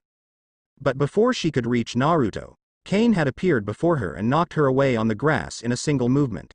Sayla struggled to get up as she kept her eyes focused on Naruto only. She had to do something to help Naruto, even if it meant throwing her life away. Once again, she tried to reach Naruto only to be stopped by no one else but her own body. My body, she thought aloud as she desperately tried to move. She couldn't believe it. Her body was not responding to her at all. She quickly found the answers to all her questions when she noticed Kane holding a tiny puppet into his large hands. A strand of hair was also attached at the top of the puppet's head. Kane faced her, chuckling to himself as he spoke. This is my magic, it called Ushi no Koku Mairi. He continued speaking afterward, giving a simple and quick explanation about his lost magic being able to manipulate any individuals whose hairs had been stuck to his puppet. He gently set down the puppet into a sitting position, making Sayla mimic the same movement. Sit quietly here as I finish your life, he stated as he walked up to her. Sayla stared at her attacker, helpless from defending herself and moving at all. She could feel herself getting more and more frightened with each steps Kane took. Is this how I'm going to die? She asked mentally to herself. Goddamn it. Kane, watch out. Zancro shouted at his partner in fear as his spell had vanished. Kane turned his face at Zancro. As soon as he did, a hard fist was planted on his face. Kane cried out in pain and fell to his knees as he held his face. Sayla was surprised to see Naruto standing before her, slightly injured and holding Kane's puppet. Once again, he'd managed to save her before the worst could occur. Looking at her saver's back, she really could not help but feel like a burden slowing Naruto down. He'd already done a lot for her and she could not even return it back to him. Don't you dare even lay your filthy hands on her. Naruto sent his leg crashing into Kane's face in a powerful kick. This guy is much stronger than Master Hades anticipated. Zancro, Kane blurted aloud as he picked himself up and looked at his comrade. No choice, Zancro, we're gonna have to bring him by force. TSKKK. About time your brain start working, you chunk of meat. Zancro grinned evilly as he raised his magic power to his greatest. Naruto's eyebrows twitched at his magic power's boost. A smirk made its way onto Naruto's face as he positioned himself to fight. Looks like you were still hiding your true power. Zancro's grin dropped as his face turned into a serious one. It pains me to even go that far. Naruto turned his attention back to Sayla and threw her the puppet. Don't interfere at all. Sayla nodded back in response as she caught the puppet into her hands. A small sweat drop on the side of her head as Kane started crying comically for his belonging. She wasted no time and detached her strand of hair present on the doll. As a result of that, a huge weight was lifted off her shoulders the very second she dispelled the doll's magic on her. Her attention was drawn back to Naruto, who was now confronting the two dark mages. He is really powerful, Kane uttered as he wiped the blood off his mouth and looked over to Sayla. If I could get my doll back, then we will win. Flame gods bellow. Zancro exhaled fire from his mouth, heading right to Naruto's current location. Naruto ran through the flames as it burned him, and punched Zancro's mouth. He wasn't done yet as he grabbed his leg and spun on along Zancro before sending him crashing loudly against his partner. As the two got up, he dashed forward and slammed a Rasengan on Kane's chest, engulfing him and Zancro into a large dark ball. Rasengan. I have to finish them fast, Naruto thought to himself as his body slowly decreased in power, thus making his healing ability even slower. We are no match for him, Kane admitted shamefully, wincing every now and then at his injuries. Shut the censored up. I ain't done with him yet. Zancro hurled aloud as he removed the dirt of his clothes. Zancro's eyes landed on Sayla, at which point he nodded in return. Flame God's Scythe. Zancro gathered his hands together, creating a large scythe and began to swing it around. Take that, he yelled out as he repeated the same movement, trying his best to aim Sayla. Sayla rolled back as the scythe just passed by her head, evading death by an inch. She observed thoughtfully Zancro's movement as he continued swinging around. The Godslayer was no longer aiming at Naruto but rather at her. Sayla, get away, Naruto ordered as he turned back to look at her. Seeing Naruto opened, Kane wasted no time and attacked him. The dark mage launched his body forward and headbutted Naruto right in the face. Meanwhile, Zancro restlessly continued to attack Sayla. Naruto spitted out the blood from his mouth and then ran over to Sayla's direction. Kane jumped in the air in an attempt to fully stomp on Naruto, which failed miserably as this one moved away and kicked him at the same time. Get out away. I'm cornered, Sayla mentally shouted as her back landed on a tree. Nowhere to run now. Zancro pulled the scythe back and then threw it at her. Die. However, before it could even reach her, Naruto appeared in a second and took in Zancro's spell. Blood spurted from Naruto's stomach as the scythe managed to pierce him deep before he discarded it. Naruto fell to his knee, panting heavily as he felt his own power decreasing furthermore. This is going to take a while to heal up, I have to hurry. Kane. Here's your shitty doll. Zancro threw the item to partner as his usual sickening grin appeared on his face. Don't worry, we ain't going to kill ya. Seems you can't go on anymore. How about we stop here and you come with us? Kane questioned. Did you not hear me, fat ass? I have no intention to go anywhere, Naruto shouted in response. So be it. Kane's body turned into steel, due to his doll's magic, and ran to Naruto at a greater speed than before. Too bad our master wants him alive or else he'd be dead already. Zancro shouted and followed behind Kane. I guess I'll settle with the girl instead. Sayla. Stand by me or you'll be caught up into it. Naruto held out his hand at her. Sayla gladly accepted and hugged his back. With that, Naruto started chanting a spell, the very same one as the day before. Paint the sky black, and cover the world in a heap of darkness. He's going to kill again, she thought bitterly as she could not stop him from that. Black art. Extinction. Abruptly, a colossal torrent of raw power erupted from Naruto's body, being so large in intensity that it forced any who saw it to widen their eyes out of shock. What the censored? Zancro exclaimed. What is this? Kane exclaimed fearfully. Within a second, the area around them was engulfed by a wave of darkness including the two members of Grimoire Heart. Naruto's attack was so strong that it devastated a large part of the forest.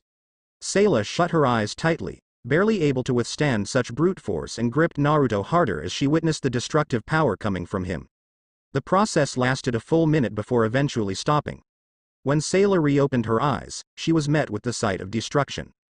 Both she and Naruto were now standing inside a large crater extending more than 100 meters. She poked her head over Naruto's shoulders, and saw the two dark mages lying lifelessly on the demolished ground. Naruto-san. Sayla. Before he could even finish his sentence, his legs suddenly gave out on him, causing him to crumble into a heap on the ground. Naruto-san. Sayla screamed, immediately concerned about the blonde despite her fear. It took her a few minutes before stopping her boy from trembling. She gently set him on his back and placed his head onto her lap. With a shaky hand, she reached up to his neck and checked for his pulse and let loose a small sigh of relief when it throbbed powerfully against her fingertips.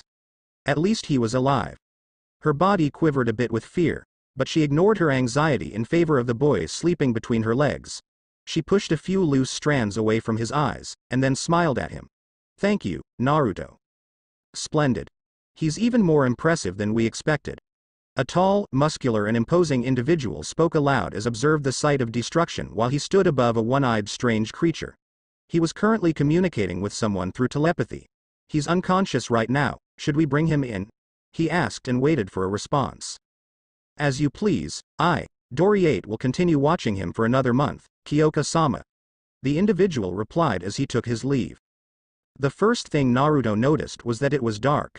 He briefly wondered if he was in the sewers of his mind again, but quickly wrote that thought off when he didn't hear the constant dripping of the eternally broken drainage pipe. Unfortunately, that did little to calm his nerves. Thinking that something might have been covering his eyes, he tried to lift his right hand to push it out of the way. When it didn't budge, he began to panic. Suddenly, something cool and wet dripped onto his dead arm. What the hell? He wondered, staring in the direction where he believed his arm was resting. Naruto-san. He heard and looked at whoever mumbled his name. Sayla was currently sitting beside him, holding a wet towel in her hands. He looked closely at her and noticed minor injuries on her body. All of a sudden, everything that had happened before he passed out came flooding back to him in one fell swoop. He remembered it all. Fighting with the dark mages, impaling the enemy and the look of pure shock and fear on Sayla's face after the fight. Wincing slightly, he squashed that memory for the time being to focus on his current dilemma of where the hell he was. Your body still haven't recovered, please try not to move. Sayla implied as she applied the towel over his bare chest. If Naruto wasn't feeling weak at the moment, he definitely would have protested. Unfortunately, she was right. No matter how hard he tried to move, his body wouldn't react the way he wanted to. He closed his eyes, relaxing for a full minute before speaking. Where are we? His voice sounding much weaker than he'd liked. We are in a cave right now. Sayla replied and continued nursing him. What are those injuries on you? I don't remember you getting hurt during my fight. These are the injuries I got from trying to get back to my home after multiple failures, but I eventually was able to make it without anyone noticing me. She recalled as she glanced over her wounds. It's nothing to worry about compared to yours. You shouldn't worry about my wounds, my body can heal itself without any problems, he said. Sayla shook her head in disapproval. If it was the case then you would have been completely healed by now. Naruto fell silent at her answer. She was definitely right. It was impossible for him to recover with the way he was right now. The power he'd used for his fight totally drained him dry. Goddamn side effect. It looked like he still had a long way to go before even trying to use that power again. What happened to the two of them? He asked abruptly. Sayla paused what she was doing and focused her attention back to him. They're gone. After I came back from my house, I went back to the scene where you previously battled. A woman came and took them before vanishing completely. She was most likely affiliated with them because of their guild mark. I tried to look for a better place for us to stay, but the villagers were on a scout. They were apparently looking for you especially, so I had no choice but to settle in this cave here with you. I'll kill them all the next time they even try something against me, he thought aloud, feeling his hatred for humans growing slightly. You mustn't, you'll never gain anything from it, she trailed off and moved her hand from his chest toward his stomach. Naruto groaned out painfully. Shit, this hurts. Please bear with it a little longer.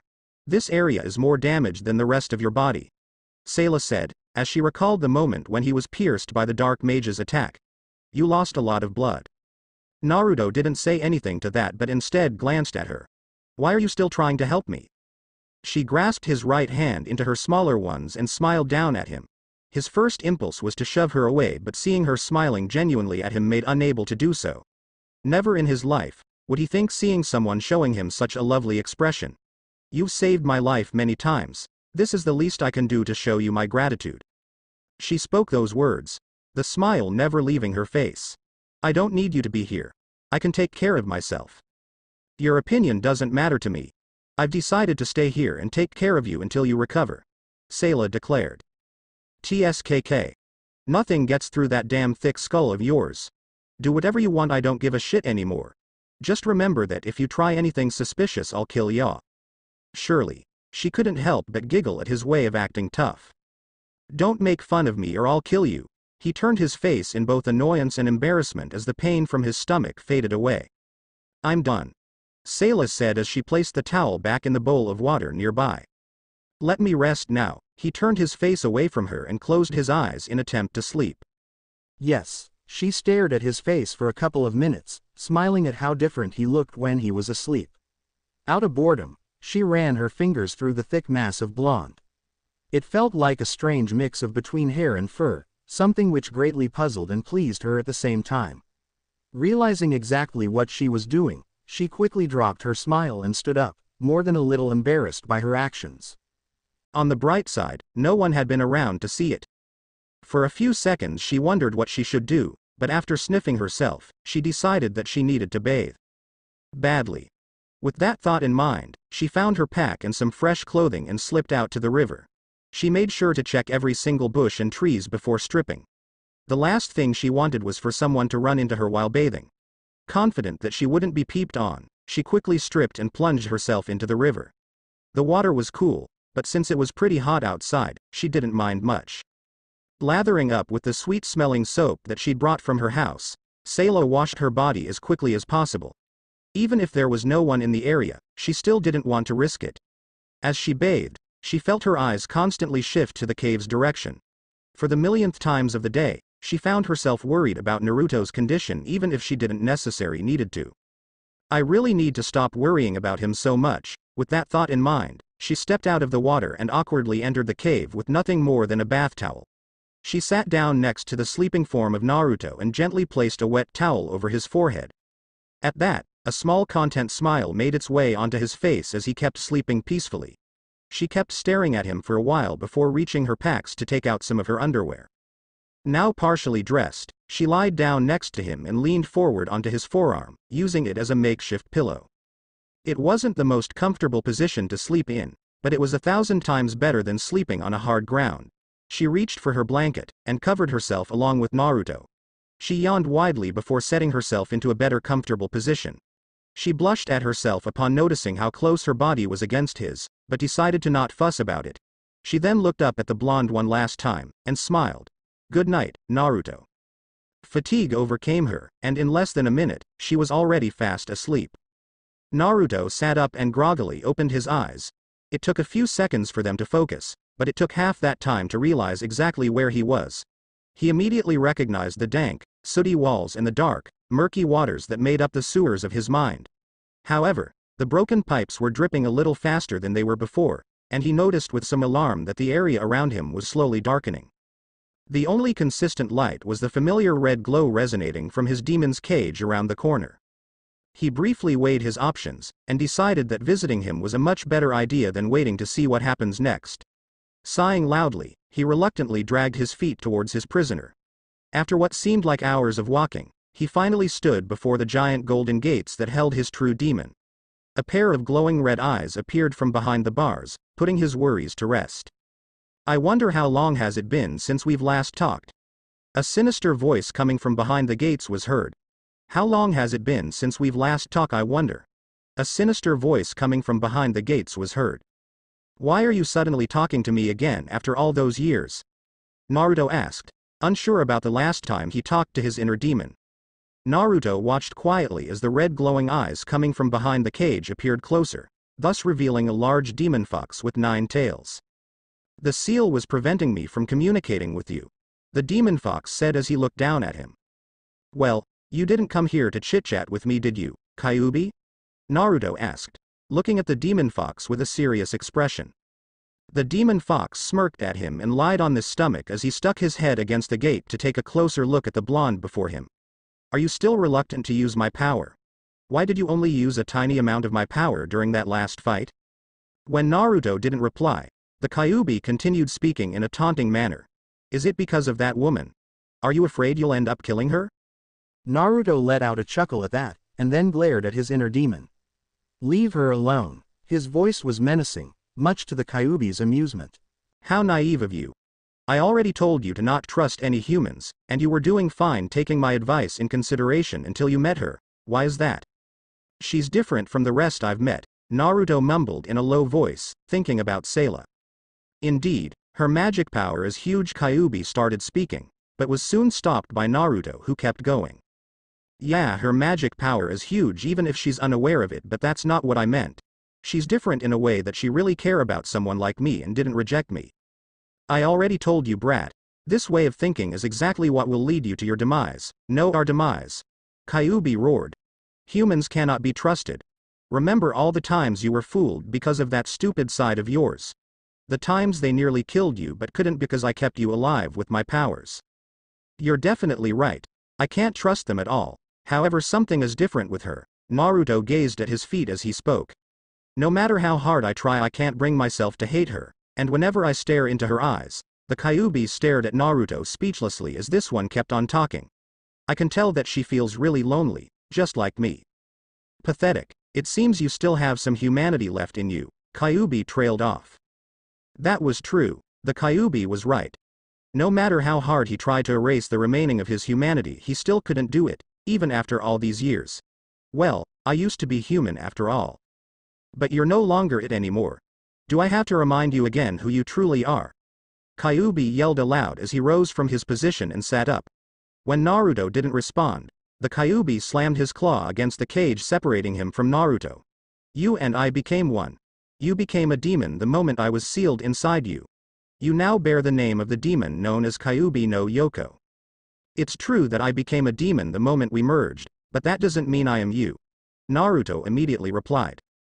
"Being asleep for so long really damaged your memories, huh?" Kyuubi let out. Naruto remained silent until he felt his body ache.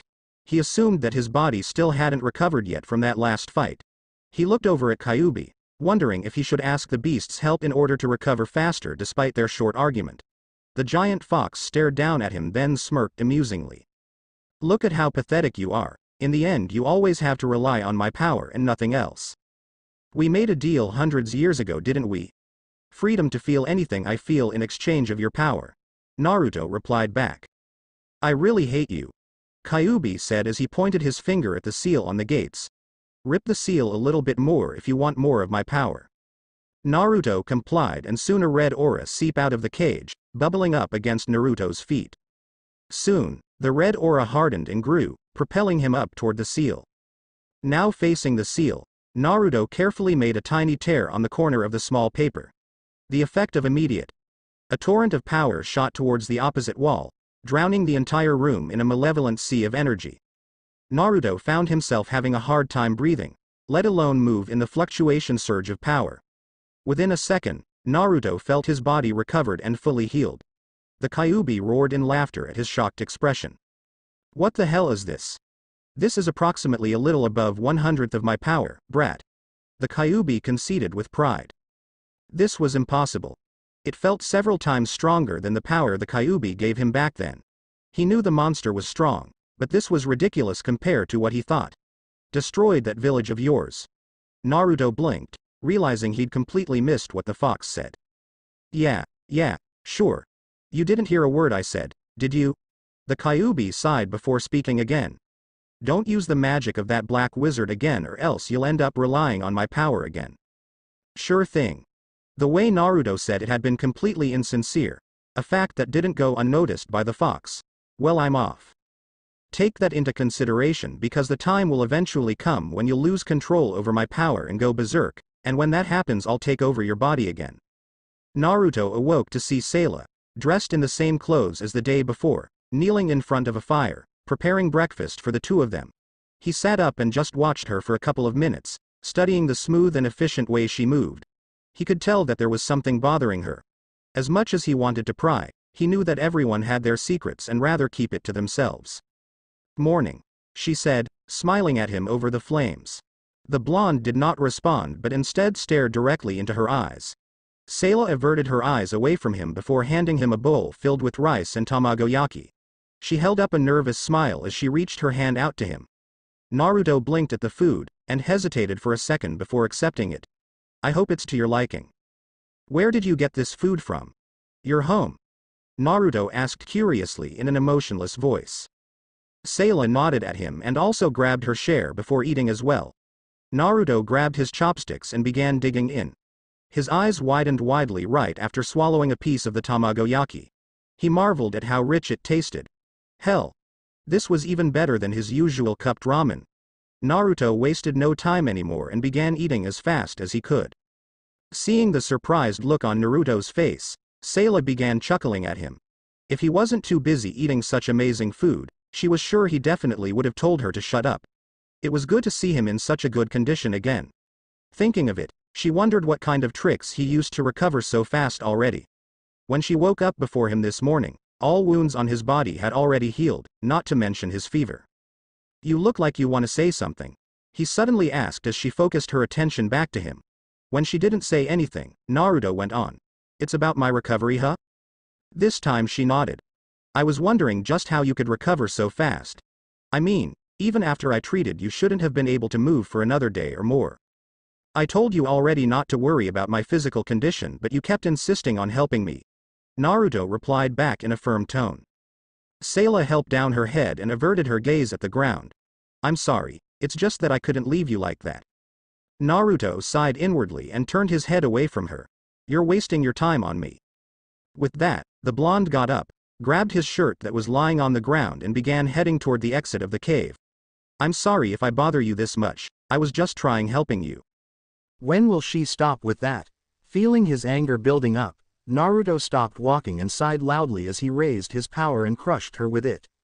Sayla was quickly brought down to her knees and gasping for air.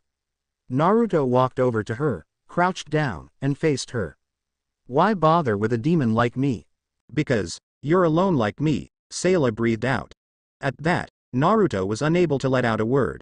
He released his power off her and looked away from her gaze. You don't know anything about me. I'm not weak and lonely like you. Of course I don't, however, you can't fool me, Naruto-san. Sayla put both her hands over his right one and gave it a soft grasp. Naruto suddenly felt his anger dissipating as her hands seemed to have helped him calm down. You're really a strange person, but I don't mind it. Aren't I? Sayla softly smiled at him. Fine then. Until you believe you've returned the favor to me, I'll allow you to stay with me. Naruto got up and walked out of the cave. Sayla nodded as she grabbed her belongings and quickly followed after him. Where are we going, Naruto-san? Sayla asked as she caught up next to him. There are certain things I need to pick up in my house. Naruto replied back as he walked a bit ahead. But you destroyed your house along with a large portion of the forest when you used that spell of yours yesterday. Sayla instantly replied back at him.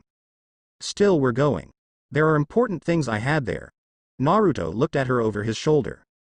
Sayla nodded. If you say so. After walking for a while, the two of them finally made it to their destination. Naruto's house was in pieces and all his belongings were scattered all over. Sayla watched quietly as Naruto pushed away a broken chair and dug deeper into the debris. Found it. Naruto pulled out damaged box of ramen and threw it down on the ground. Take as much as you can and put them in your bag. Sayla complied, opened the box and filled up her bag as much as she could. Then she glanced over at Naruto and noticed a black book in his hands. Curious. Sayla went behind Naruto without being noticed and poked her head over his left shoulder. The black art magic. Her eyes widened as she was petrified to see Naruto in possession of such a dangerous book. Black art magic, there was no mistake. It was definitely a book written by the greatest black art user of all time, mostly feared as Zareth. Sayla spoke up in a shaky voice. Naruto-san, this is a book from the black mage Zareth. This book really helped me a lot. I learned lots of powerful spell because of it. Naruto said aloud. I see, that explains why you were able to use it during that last fight, Sayla mumbled out in realization. Naruto narrowed his eyes at her and asked. What is up with you? Why are you shaking? You shouldn't any magic coming from that book, do you know that? Anyone who uses it will be cursed for their whole life. Sayla blurted out. Naruto's expression on his face remained unchanged. Her words didn't seem to have any effect on him at all as he grabbed the bag from her and shoved it inside. One more curse on me is not going to change anything since I was already cursed from start. Is it because you're a demon fox? Sayla asked in a low voice, much to his surprise. When did you find out? Naruto didn't bother to face her as he started walking away. When you came at the village for ramen the other day. You saw all of that and yet you're still here with me? Naruto commented in an amused tone. I have nowhere else to go now since I'm now a traitor in everyone's eyes at the village. Sayla trailed off. She was correct.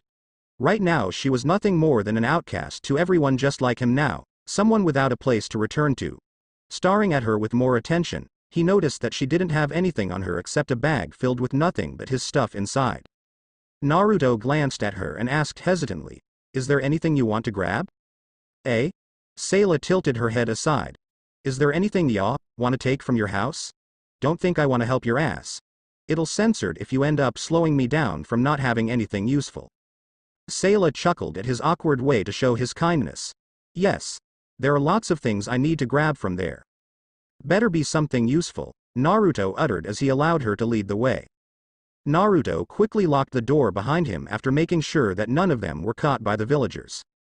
Sayla was surprised at how intact her house was despite all the events that happened recently. While she was gone, she'd expected the village to inspect her house, but it turned out that no one came here yet. That aside, she quickly made her way to her room in order to grab whatever she needed. Now inside her bedroom, she grabbed one of her backpack near her bed and began filling it with her clothing. Unknown to her, Naruto followed her and held one of her panties in his hands. This is pretty flexible, he commented as he stretched the fabric as much as he could and spun it around his index. Within a millisecond, Sayla snatched her underwear from his hand and shouted in pure embarrassment as she turned reddish. Don't play with that. I didn't know this was so precious to you. Naruto told her in a blank tone, and then reached out behind her to grab a bra. This one sure is really thin. Naruto commented as he observed it, further embarrassing Sayla. Without a word, a heavily blushing Sayla grabbed the item from his hands and shoved it inside her bag as deep as she could. After grabbing as much clothes as she could, Sayla pulled out a small metallic box from under her bed, opened it and began counting the money she had saved over the years. Naruto glanced over at her, eyes widening when he caught sight of her money. That's quite a lot you have there. Naruto thought aloud as he stood beside her. Sayla stopped on her counts, placed the money in one of the backpack's pockets and then nodded back at Naruto. Yes. I also noticed that you have a lot of books, Naruto mentioned as he took a random book from the bookshelf beside her closet and glanced on it. Yes, reading books is my favorite hobby. Sayla replied as she stood up, ready to leave anytime. We may leave now. Let's move. Naruto mentioned as he opened the door leading outside. As soon as the blonde opened it, multiple arrows were sent into their direction. Naruto quickly shut the door, using it as a shield to cover himself, and then reopened it. A large group of villagers armed was waiting outside. Naruto smirked at them, causing them all to back down a little. When they noticed Sayla standing behind Naruto, they began cursing at her more than the demon himself. Sayla hung her head down in shame, not wanting to make any eyes contact with them. All of you better go back to where you all came from if you don't want me to blow up this entire village like I did with the forest. Naruto spoke out loud, reminding them of the forest he ravaged recently. A major part of the villagers stared at each other, petrified by Naruto's threat, while the rest of them wanted nothing more but to kill them on the spot. We shall kill you here and now. Naruto chuckled, and then began to laugh loudly at their empty threats. The villagers were suddenly crushed down by Naruto's demonic power as usual. Naruto stared at Sayla, ordering her to escape as soon as he signals. Now. The black-haired teenager wasted no time and ran past the villagers as fast as she could while they were down on their knees. Some of them managed to shoot at Sayla, but Naruto easily intercepted them before it could even reach her. Finally, in the outskirts of the village, Sayla slowed down and waited for Naruto. What's taking him long? She thought aloud. Naruto grabbed the head of the village by the neck and slammed him down on the ground. He then lifted him up in the air once more. This is my farewell gift. That being said, Naruto tossed the man aside, leaving him dead. The villagers all cowered in fear and returned back to their home, much to Naruto's amusement. Now finally alone, Naruto jumped up on a building and observed the village from there. A nostalgic feeling ran through him when he perceived the demolished building of the orphanage he used to live in. The time he'd spent there as a child were undoubtedly his most pleasant memories. Farewell. Naruto thought to himself, taking one more glance at it before taking his leave.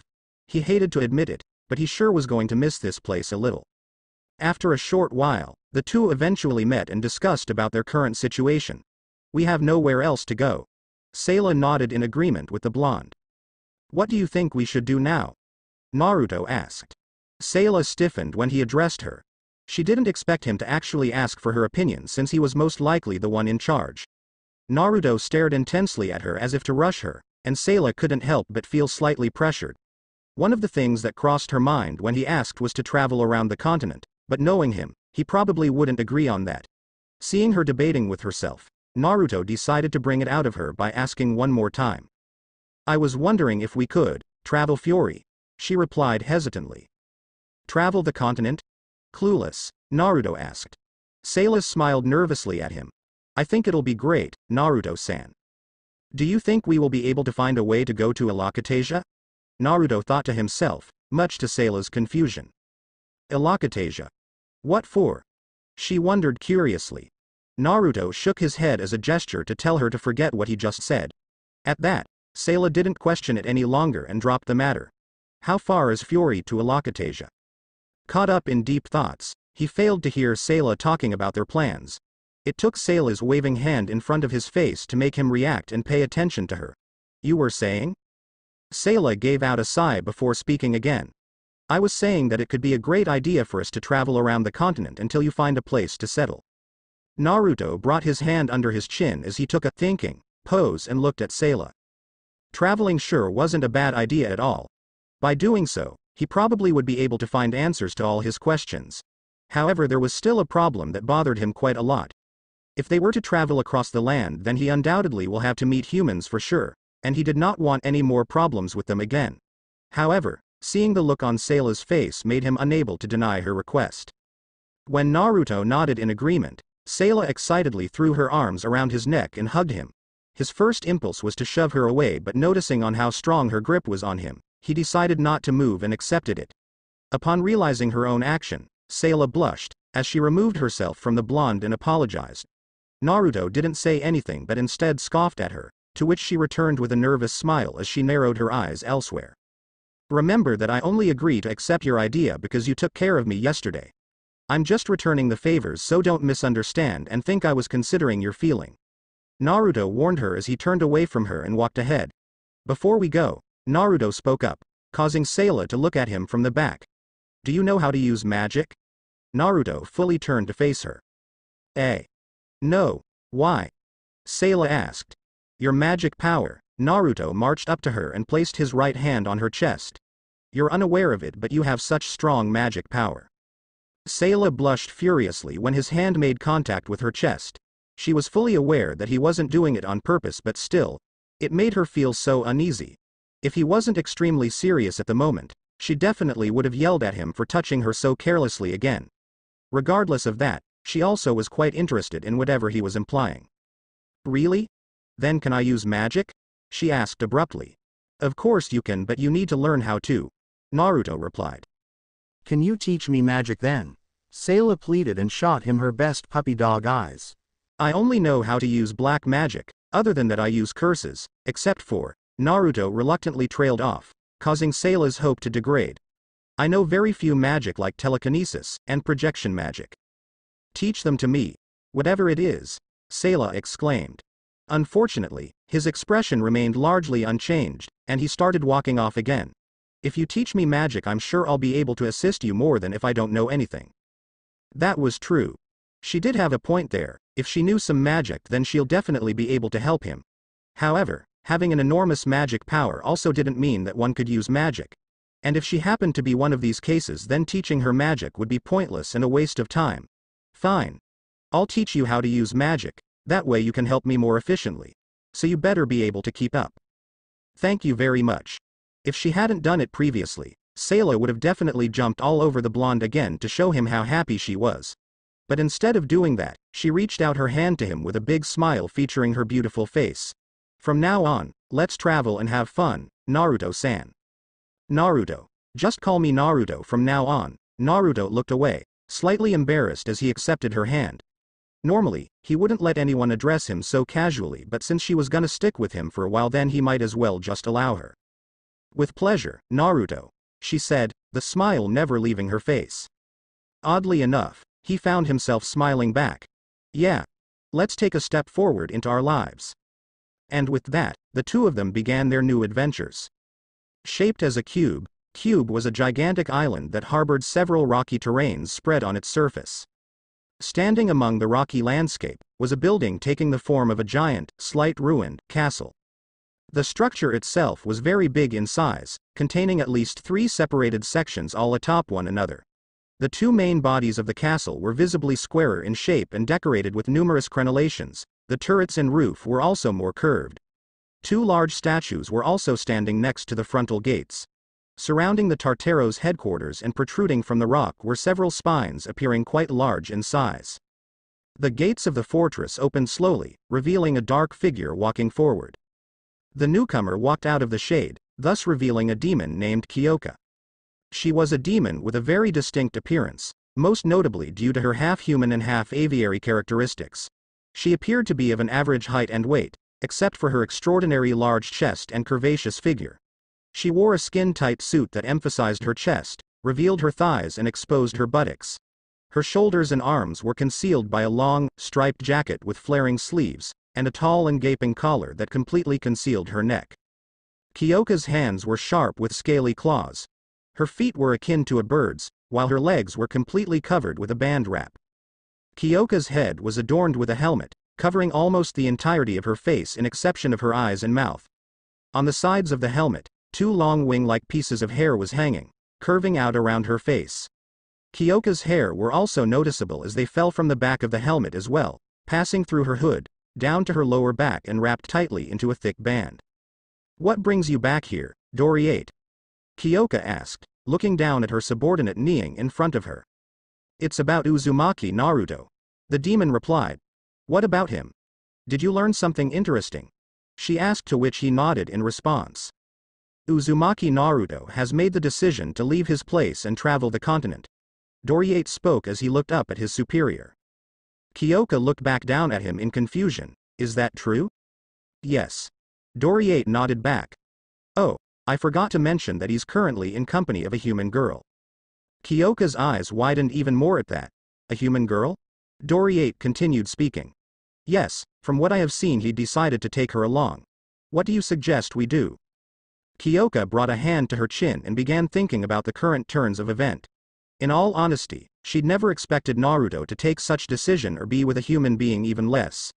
If Doriate was saying the truth, which was most likely the case, then everything she'd planned overtime for Naruto would go to waste without any doubt. Keep doing your job and watch over him and that human girl. As you wish. Doriate jumped on his flying creature and flew off away. When he was out of sight, Kyoka shut the gates and returned inside the castle. As she walked in the hallways, she constantly found her mind thinking about what Doriate just reported. Oddly, Her body trembled each time she thought about it. What she was experiencing at the moment was a feeling of great enthusiasm and eagerness. A smirk made its way on her face when she realized exactly what it was. Is this what human calls excitement? Interesting, truly interesting. Several hours had passed already since their departure. Naruto and Sayla were currently walking down a rocky path leading to a small town. The two of them were exhausted from not being used to such trip. Upon hearing Naruto's stomach growling, Sayla decided that it would be a great idea to make a stop at the village ahead of them. The blonde was reluctant at first since he wasn't comfortable with the idea of hanging around humans, but eventually accepted it.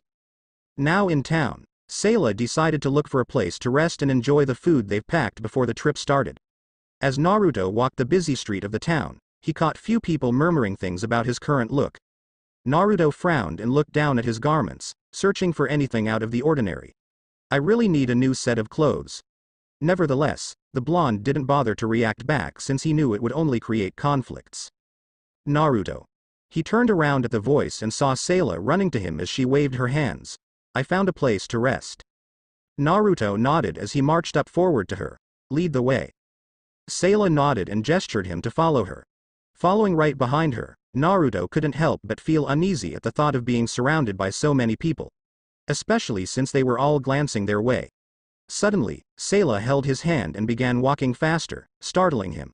He immediately tried to stop her but she didn't listen and continued walking. Naruto let out a sigh and agreed her to let her do as she pleased. After 5 minutes of walking, they arrived in front of a small shelter. Sayla opened the door of the building and walked in along with Naruto. I'm back, do you have my reservation ready? Sayla politely asked the owner of the place. The old man nodded and called out his daughter to take care of her and Naruto. Akemi, can you show them their room? Sayla-san. It's ready. Please follow me. A young lady around her age spoke up with a bright smile as she came out of another room. Akemi was very beautiful. She had sky blue hair, chocolate brown eyes and was well endowed. She was wearing a simple white shirt with a long black skirt that reached her knees and green low heel. Thank you again for choosing this place. It's no problem at all, we are the one thanking you. Sayla returned the smile and then bowed down her head. Thank you. For what? Naruto asked aloud, looking at Sayla then at the other girl. I'll never be thankful to anyone, especially a who. Sayla quickly covered his mouth before he could even mumble the last word and apologized. Please forget what he said. The girl threw her arms in front of her in a defensive manner. Please do not worry about it. Your boyfriend must have had a long tiring day. You've been traveling a lot after all from what I heard from my parents. Boyfriend? Upon hearing it, Sayla blushed madly but still managed to keep a straight face. The idea of Naruto being her boyfriend wasn't so bad, what could she say to that? Sure, she liked him well enough but to have him one. Even if she tried, she couldn't picture herself actually skipping through a field of daisies with him, holding hands like lovers and smiling at each other with heartfelt desire. Hell, she'd kill herself if she ever seriously pictured such a sweet and cliché scene from those romance books she had. Naruto and I are not in this kind of relationship, we are more like traveling partners. I see. This must be great. Akemi said excitedly as she clasped both her hands with sparkling eyes. Enjoy your stay here. If there's anything I can help you with, let me know. Akemi gave the key to Sayla before taking her leave. Let's go in already. Naruto took the key off Sayla's hand and opened it. This is better than my place. Naruto commented, glancing around as he entered the room.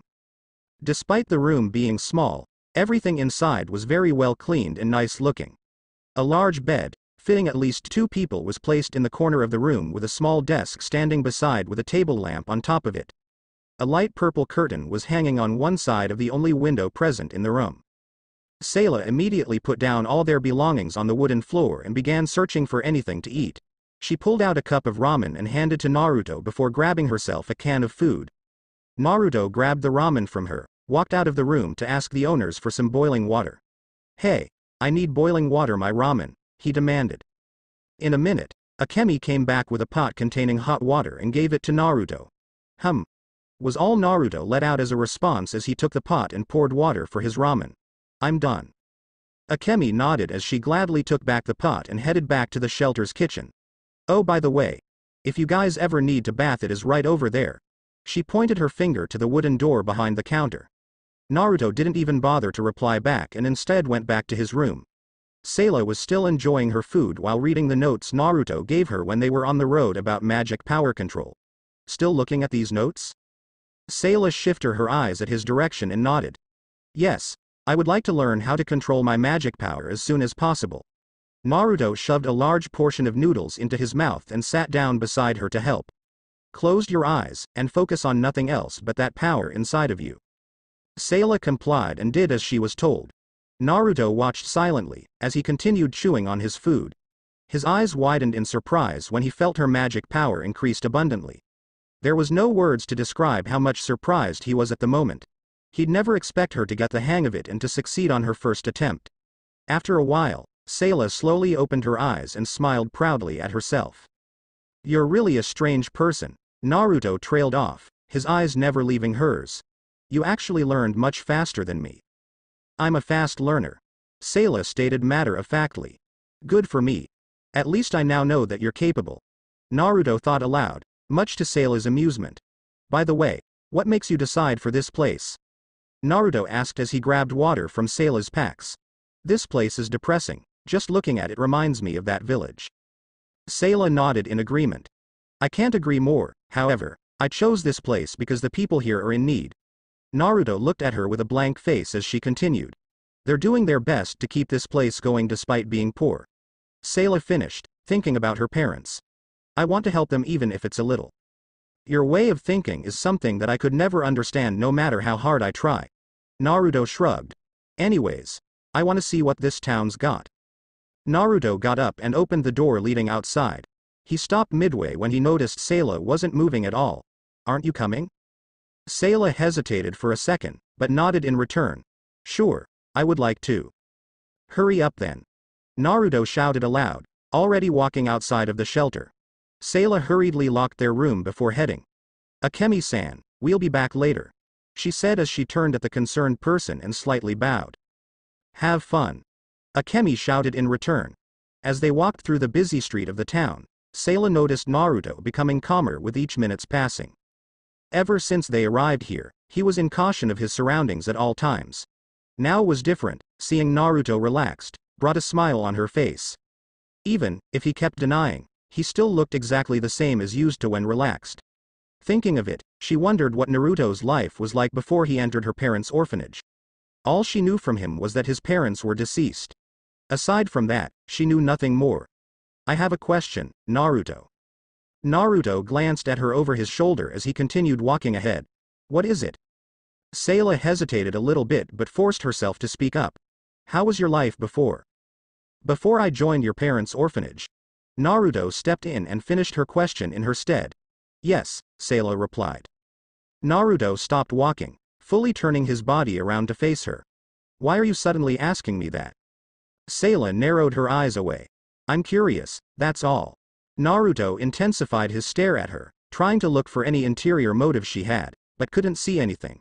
Finally, he sighed and answered truthfully. I don't remember anything. Are you suffering amnesia? Sayla blurted out at his statement. Naruto quickly covered her mouth, preventing them from drawing people's attention. Shish. Sayla stayed frozen in place, taking in Naruto's answer as he removed his hand from her mouth. Obviously, she expected him not to tell her everything, but to actually suffer amnesia. This was beyond her expectations above all. What surprised her most was that he definitely wasn't lying about it because of how serious he sounded when he said it.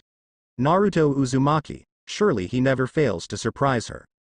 Unexpectedly, Naruto leaned his face forward at hers, causing Sayla to break free from her thoughts and back away a bit. The only thing I remember is waking up nearby the village. I see, Sayla mumbled in understanding. Let's move now. Naruto ordered, walking ahead of her. Sayla complied, all the while thinking about him. When Naruto stopped, she shot her head up and looked at him confusedly. Lead the way, I have no interest in this town, there isn't anything I need. You, on the other hand, probably have things you need, so go ahead. Leave it to me. Sayla replied and gladly took the lead. I'm going to search for a grocery market, she said, to which Naruto nodded. Yeah, whatever. This time around, Naruto was the one to study Sayla. He'd never give it much thought about it before, but having Sayla's presence at his side really made him happy. Ever since he'd met her, he no longer feels alone like he used to.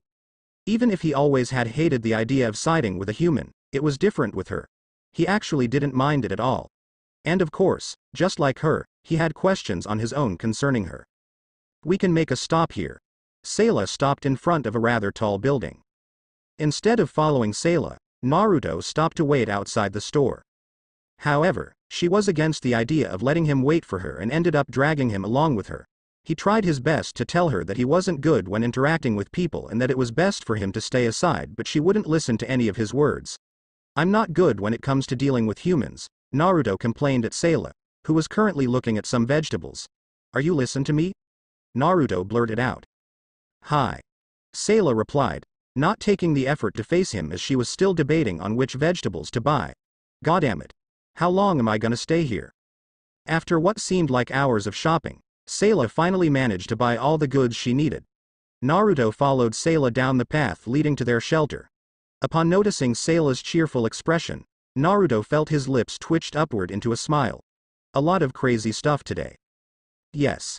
Sayla replied with a smile of her own. I guess we're going to do stuff like that a lot since we're traveling. He added, earning a nod from Sayla. By the way, Naru. Sayla never got to finish her sentence as she tripped over a rock, causing her to drop the shopping bags and fall down on her rear. This is totally my luck today, she whispered while picking up the bags and wiping the dirt off her kimono. Oh no, she glanced over at her foot, which was missing the left pair of her sandals. Here, I don't think it's usable anymore though. Naruto threw her sandal so she could have a look at it. Just as Naruto said, there was no way she could wear it again now that the strings were ripped off. Sayla frowned sadly. It was her favorite ones out of all the pairs she used to possess. It was my last pair. Don't you have a spare? Naruto asked. Sayla shook her head as a response while still looking at the object. Never mind that, let us go. As they continued walking, Naruto noticed Sayla slowing down with each steps. Obviously, her left foot was hurting and bleeding slightly. To her surprise, Naruto bent down in front of her. Get on my back, I'll give you a ride. He stated, doing his best not to be embarrassed at his own words. I'm not doing it for you. I can't have you in a bad shape, especially when you haven't been of any use to me yet. I'm fine. I can walk on my own. Sayla blushed madly and continued walking, only to be stopped by Naruto, who threw her over his right shoulder. I guess we can go like that too. Let go of me, Naruto. This is unpleasant. Sayla pounded his back in attempt to let him go, but he wasn't having any of it. Seeing at how pointless it was, Sayla had no choice but to agree on his decision. I'd rather ride on your back than in such manner. At that, Naruto gently set her back down on her feet and bent over once more, allowing her to proceed. Though, before she could get on his back, he seized her hurting foot and applied pressure on it. Sayla winced slightly in pain while confused by his action. Much to her surprise, her foot started to feel a lot better. What have you done? I used some of my curse power to heal your cuts. Get on. Naruto looked over Sayla, who was in awe with one hand on her face and blushing madly. Let me handle the shopping bags too. Naruto grabbed the bags as Sayla climbed on him. Why did you do such thing? A voice rang in his mind, causing him to freeze on the spot. This voice, it was undoubtedly his annoying voice. What do you want? Naruto asked, a little annoyed. Don't waste my healing power on someone ever again, even if it's a tiny bit. The Kyuubi stated in a displeased tone. Leave me alone. I'm the one that's deciding here. Naruto mentally replied back as he began running back to their shelter, with Sayla on his back. Within a minute, they were already there. Naruto burst the door open, startling the personnel working inside, which included Akemi and her parents, before going in their room. You can get off now.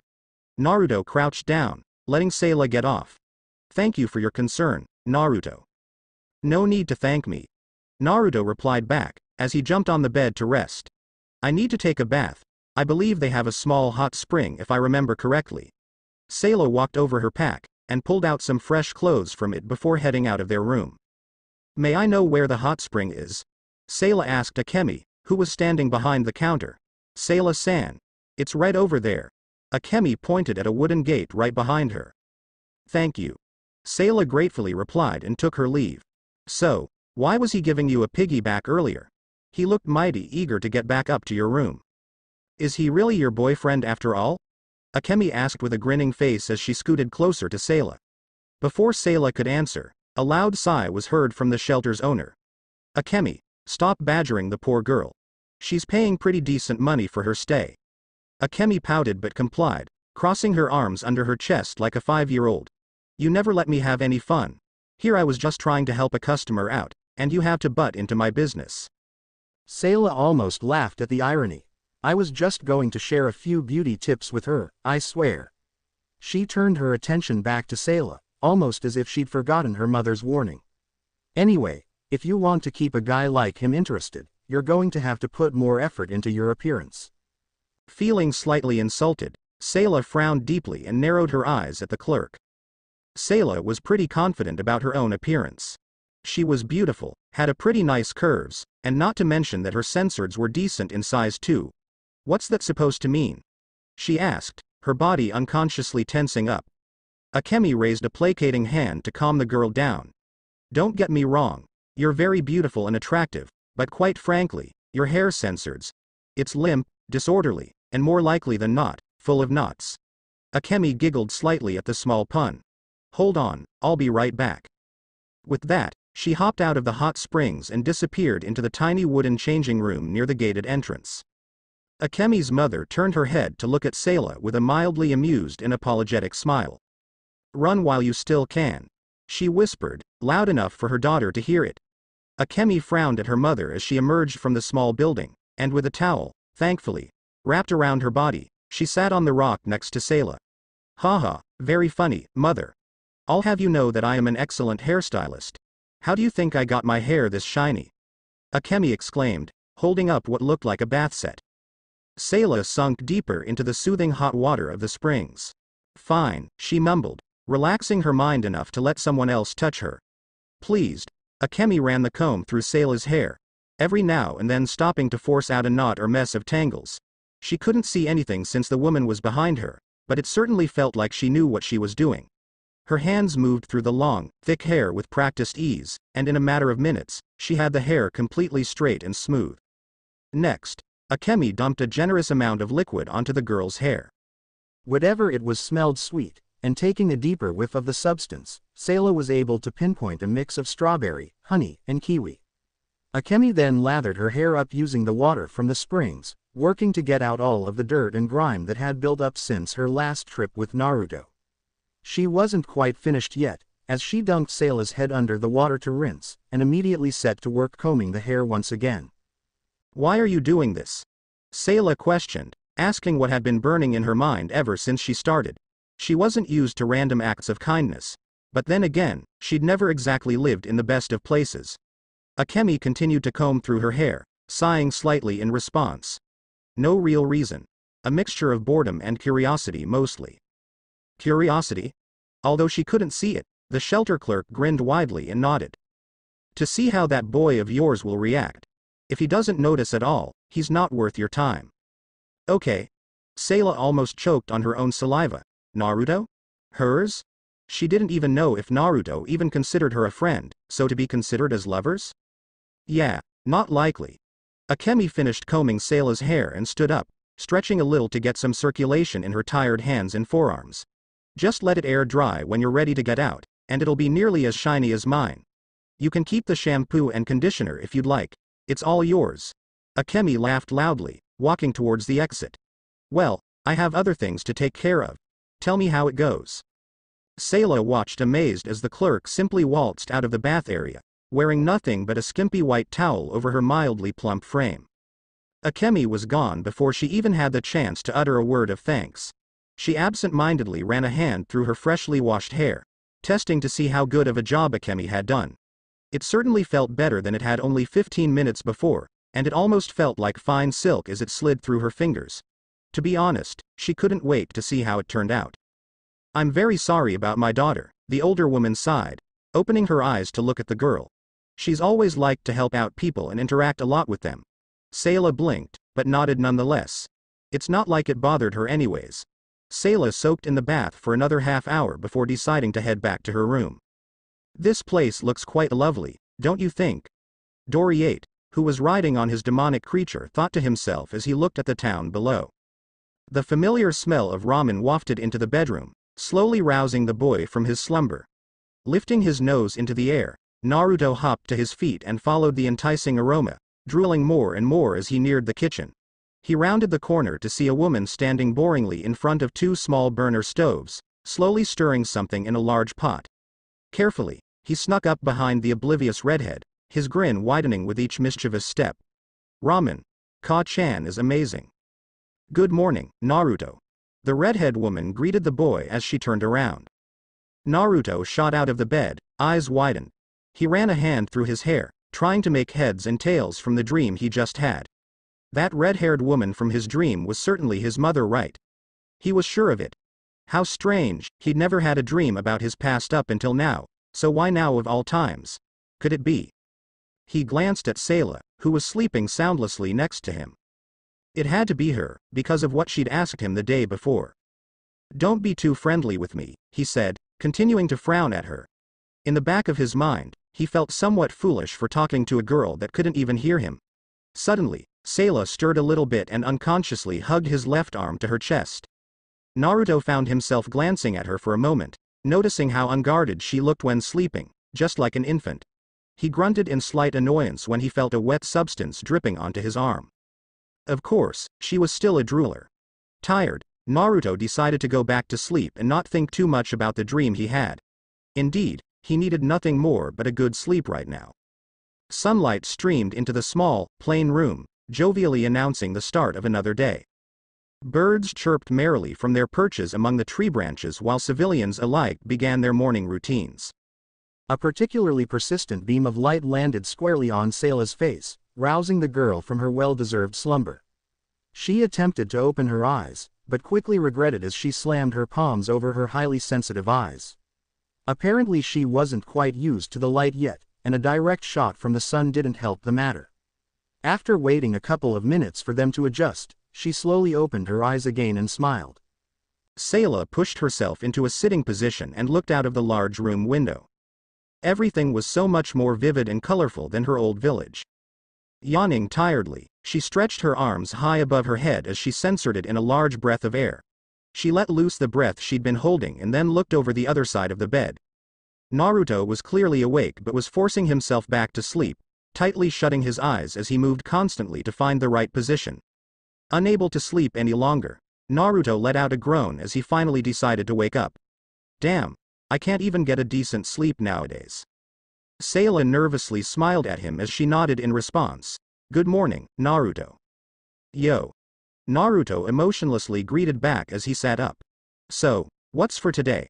Sayla asked as she leaned toward Naruto, who was now in deep thought. I don't know. Let's get something to eat first. I'm quite hungry. Naruto finally replied as he got off the bed, causing Sayla to let out a sigh. Naruto reached out for the pack leaning on the side of the bed and pulled out one of the cups of ramen he's stored. Get this ready for me. Naruto ordered as he passed the food to Sayla, who nodded in return. We're gonna start your training after we're done eating. I'm looking forward to it. Sayla replied with slight excitement. This will be tough. I won't go easy on you. Naruto scoffed and turned his head away from her. Yes, she replied as she walked out of the room. As Sayla walked down the stairs, she met up with Akemi, who seemed to be rather excited to see her. So how did it go? Did he notice how beautiful your hair had become? The clerk asked excitedly as she latched an arm around Sayla's shoulders and leaned closer. Don't tell me he didn't even notice. Akemi exclaimed in horror when seeing Sayla's unchanged expression. I don't even think he noticed. Sayla nervously smiled with a pang of disappointment. Naruto isn't like that. He even saw me naked once but didn't react at all. As soon as the words left her mouth, she regretted them. Her face turned crimson as she realized exactly what she just blurted out. Sayla immediately threw her hands in front of her in a defensive manner. I didn't mean that. I meant he accidentally walked in on me while I was bathing and... Akemi could not help but grin at her. Sayla tried to find the words to justify herself. I get it, Sayla-san. It seems you two are closer than I thought, she said in a teasing manner, further embarrassing Sayla. Relax, I'm just kidding with you. Akemi gave out a laugh and patted Sayla's back. I'm pretty sure he'll notice soon enough. If you say so. Sayla stuttered, still blushing a little. I'm sure he will. Akemi reassured her happily. Sayla nodded back at her before walking past Akemi to grab the hot water pot resting on the counter. She poured the hot liquid into the ramen cup and headed straight back to their room. Sayla gently set the ramen cup on the tea table and looked over at Naruto, who was currently busy reading Zeref's book. What was so interesting about this book? She wondered. Naruto eyed her for a second before returning back into his studying. Got it ready? Sayla grabbed the cup of ramen and handed it to Naruto. Here. Good. Without looking, Naruto lazily reached for his food, but felt resistance into Sayla's grip. He fully turned, and noticed Sayla holding the cup firmly. She didn't seem to want to let go of him for some odd reason. What are you playing? Aren't you going to thank me for it? Sayla shot back, slightly upset at his lack of manner. Thanks, he exclaimed, but Sayla clearly could tell he truly wasn't. You're so helpless. Sayla released a loud sigh as she passed him the ramen cup. Do you mind if I sit next to you? Not at all, he replied, before filling up his whole mouth full with noodles. Sayla leaned closer to him to take a closer look at his book. She knew it was wrong for her part to stick her nose into his business, but she couldn't help it. She liked to read books, especially ones that involve supernaturals. Zeref's book or not, she wanted to see the contents inside. This is written in ancient language. Impressive, Naruto. I didn't know you could read an old language. She had seen it before, even though she didn't particularly know how to read it. If she wasn't mistaken, this language was used centuries ago. But what bothered her most was how it was possible for him to read it without any trouble. As far as she knew, the language had been long forgotten. Sayla glanced suspiciously at him, gathering all the information she knew about him. He claims to be a demon, he lost most of his memories, he uses this thing he calls curses, he's in possession of one of Zeref's books and can even read a forgotten language without any trouble. Sayla's eyes widened in shock as she summed up all her thoughts into one possible answer about who Naruto really might be. Naruto. What? Naruto turned to her and noticed the mortified look on her face. What's with this face? Could you be one of these demons Zeref created, a demon from the book of Zeref? Naruto immediately dropped the book down and fell into a silent state. Sayla was knocked out of her reverie by a silent chuckle. The chuckle grew into full-on laughter, and before long, Naruto was gasping for breath. What made you actually think I was one of those pathetic Aetherius? Naruto panted between breaths. Sayla stared at the blonde with something akin to awe. Aetherius? So you're not a demon then? Sayla asked, still unable to comprehend his reaction. I am. Naruto added. Then what kind of demon are you exactly? Sayla inquired, much to Naruto's annoyance. Why are you suddenly asking me so much stuff? I'd like to know more about it and you. Sayla replied right away, causing the blonde to let out a sigh. Me? You already know about me. You seem to know a lot about Zeref. I find it strange for you to know so much about him, especially since you told me you suffered from amnesia. Sayla continued. It's complicated. My memories are still fuzzy, but I would rather not talk about it. You don't need to know anything about Zeref and I. Naruto trailed off before returning to his previous activity. I understand. I'm sorry. Sayla muttered in dissatisfaction. Let's get ready for your first training lesson. Meet me at the entrance of the town, the one we took to get in. Naruto tossed the book on their bed and stretched out his body. Sayla marched up toward her bag in order to get ready. Understood. Don't take too long. With that, Naruto walked out and left Sayla alone in their room. After making sure he was away, Sayla grabbed Zeref's book and opened it. She scanned through a few pages quickly before stopping into one that caught her attention. Unlike the rest of the pages, this one was written in modern language. Law? Curse of Contradictions. What is that? She read a few lines before realizing that it was nothing more but a powerful spell. I wonder if Naruto can use all the magic from this book. She tossed the book back on the bed and walked out to meet up with Naruto. As Sayla walked outside the busy streets, her mind was constantly set on Naruto. The way he talked about Zeref earlier made him sound almost as if he knew the man personally. However, that couldn't be possible since Zeref existed 400 years ago and she had known Naruto since they were children. But then again, he was able to read long-forgotten languages only people knew centuries ago. There was no way someone from this time period could have possibly taught him, especially since he was at odds with everyone he met. Sayla felt like pulling her hair out from all the nonsenses. So many things Naruto said didn't add up at all. Perhaps she was simply thinking too hard about him. Oh well, whoever Naruto used to be in the past didn't really matter. Right now, she only needed to know more about his current self and nothing else. She quickly joined up with Naruto in the outskirts of the town, which was an ordinary open field with grass and trees. She could not help but feel a little excited at the thought of training with him. From what they've already discussed a day prior, he planned to teach her telekinesis and projection magic. Come sit down over here with me. Naruto gestured as he sat on the grass holding a bag full of junks. We're going to start with the easiest magic for you to learn, which is telekinesis. He continued as he pulled out a tree branch, stones, metal junks, and placed it in front of him. Sayla sat down and focused on her partner. Telekinesis is. I already know, it's a type of magic that allows its user to move and take control of things with their mind and use them for whatever purpose they wish. Sayla interrupted. Right. Let's get started. Naruto replied back. Basically, what you need to do first is channel your magic power from within. Do you still remember yesterday when I showed you? It's the same basic. Naruto explained as he grabbed the metal pipe in front of him. Once you've done that, you have to focus your mind on the object you want to control.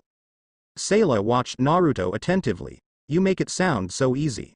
It's really not that hard to learn. Let me show you quickly. Naruto responded. With that, Naruto slightly raised his own power and focused his mind on the metal pipe. The object slowly lifted itself from the grass and started floating around both him and Sayla. See? Right now I'm controlling it to float around us. I'll try right away. Excited, Sayla picked up one of the stones and held it firmly on her right palm and started focusing. She closed her eyes, remembering the quick training session she had with Naruto the day prior. She inhaled, then exhaled deeply as she emptied her mind and focused solely on herself. A few seconds later, she felt something ignite within her. It felt very powerful, like a rush of adrenaline, and it was spreading throughout her entire body. Her lips twitched upward in a smile as she could feel magic flowing through her body. She slowly opened her eyes, then focused her mind on the stone she was holding. I can do it. Naruto watched her in amusement as she could not budge the stone one bit. He started chuckling when she started groaning and making funny faces. This was rather entertaining. She was usually very collected and calm in every manner. And here she was, slowly losing her temper over something so simple. What's so funny? You're supposed to be encouraging me. Sayla expressed in frustration as she continued trying to control the object with her mind. I actually never thought of you getting angry, he said, taking a seat next to her. Let me help you. Naruto placed his hand under hers and applied his own magic power. You have to apply your own magic power on the object as well. See? It's floating. But I thought you only had to use your mind to do that.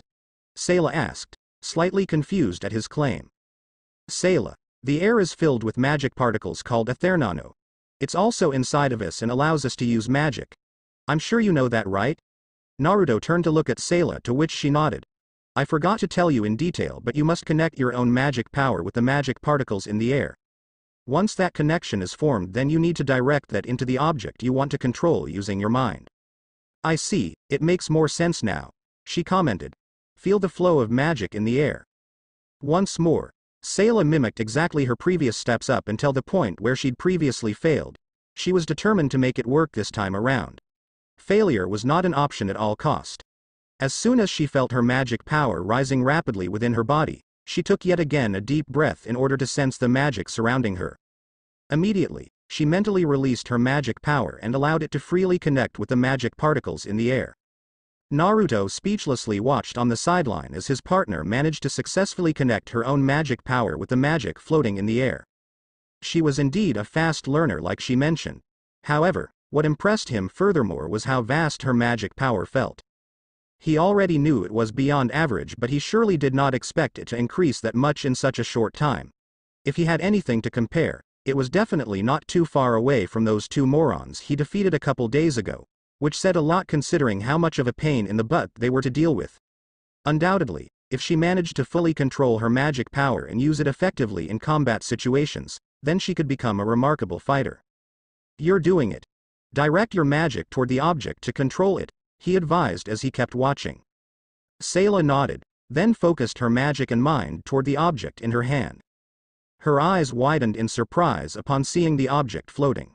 She did it. She gave her blonde companion a glance, waiting for his response. In return, Naruto gave her a thumbs up and flashed her a warm smile. She smiled, feeling proud of her accomplishment. She waved her arm left and right, moving the object along in the same directions she wished. It felt much easier to control the object with hand motions than it was mentally. She continued playing around with the object for a full minute in order to get used to it. How does it feel? Naruto asked. Sayla finally released her grip on the item. It felt unbelievable. Right? But we are not done yet. This is only the beginning. You still need to learn to control multiple objects at the same time. Naruto stood up and opened his arms. In a millisecond, all the objects were lifted off the ground and began circling around him. Sayla stared at him in a blank expression. He was definitely showing off. It seems I have a long way to go. Naruto shook his head. Sayla, do you realize that you're a genius? Sayla tilted her head aside. A genius? Her. She was aware of how talented she had always been, but calling her a genius was an overstatement. You're exaggerating, aren't you? Not at all. You see, taking control of one object took me a whole week, but you did it on your first try, he exclaimed and dropped all the objects. Sayla uncharacteristically threw a fist in the air. I'm amazing. Naruto dropped his eyes down into hers. You are amazing. Sayla stared back, mouth slightly opened.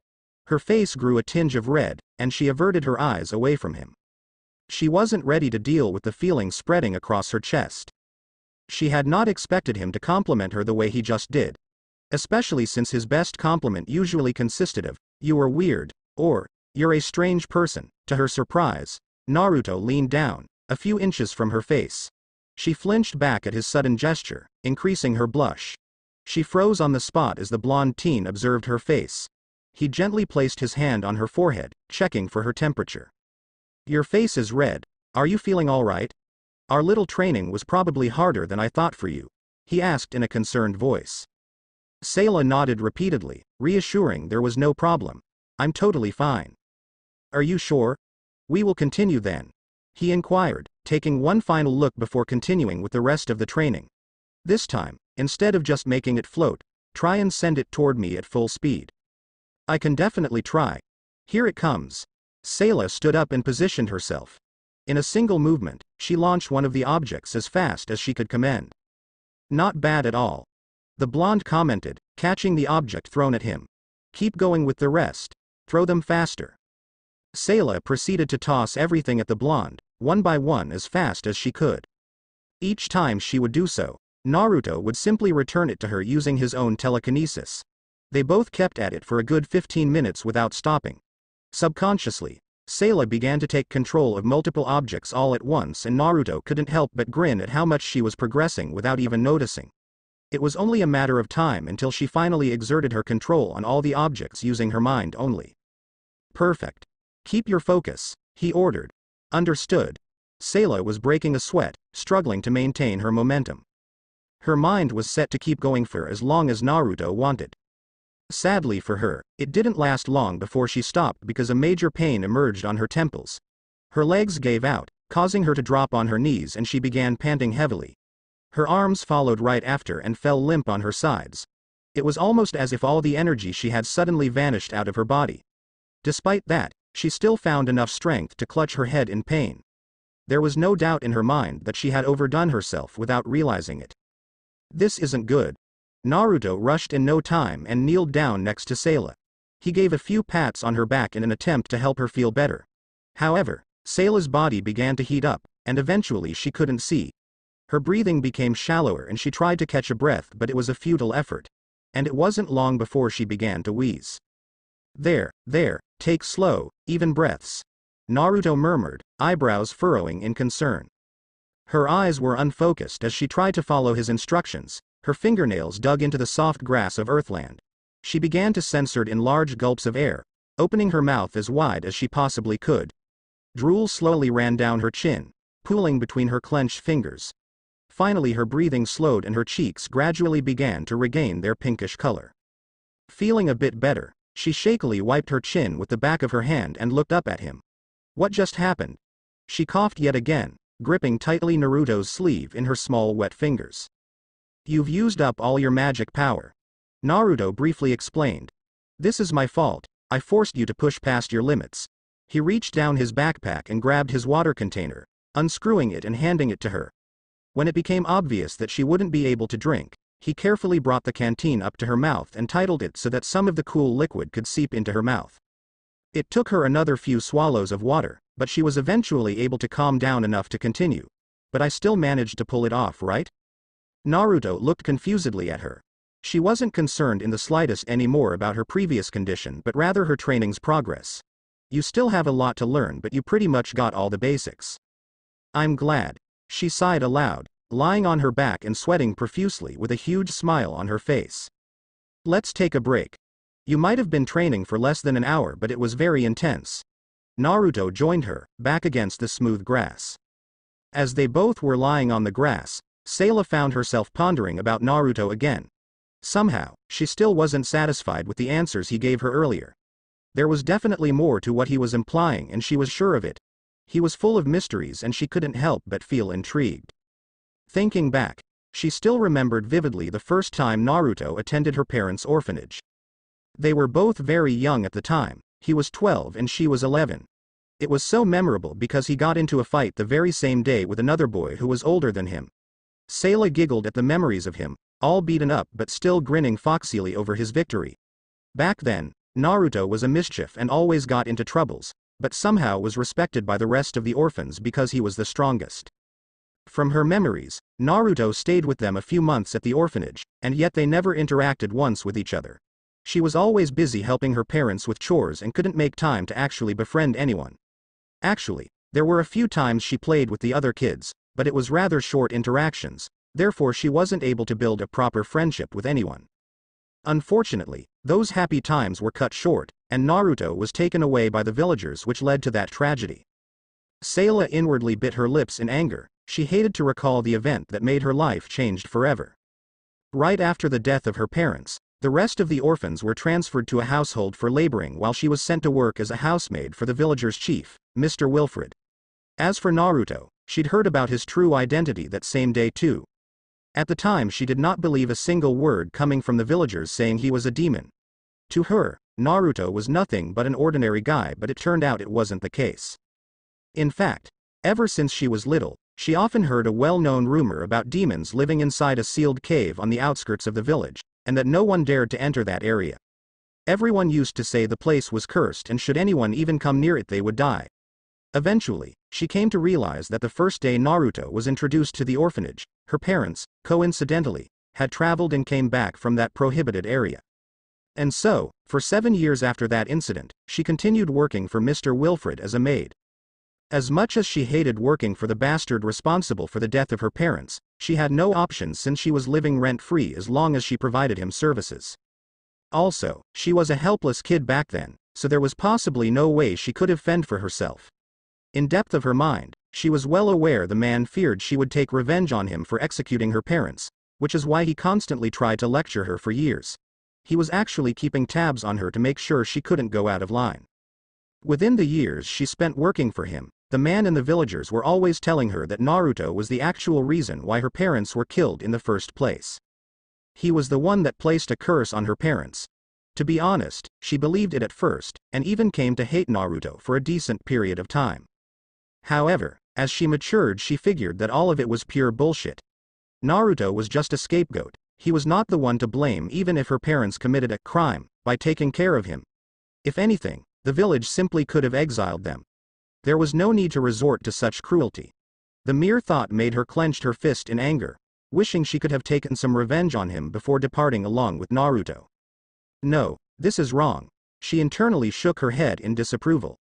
She shouldn't have such thoughts, especially because it stood against her morals.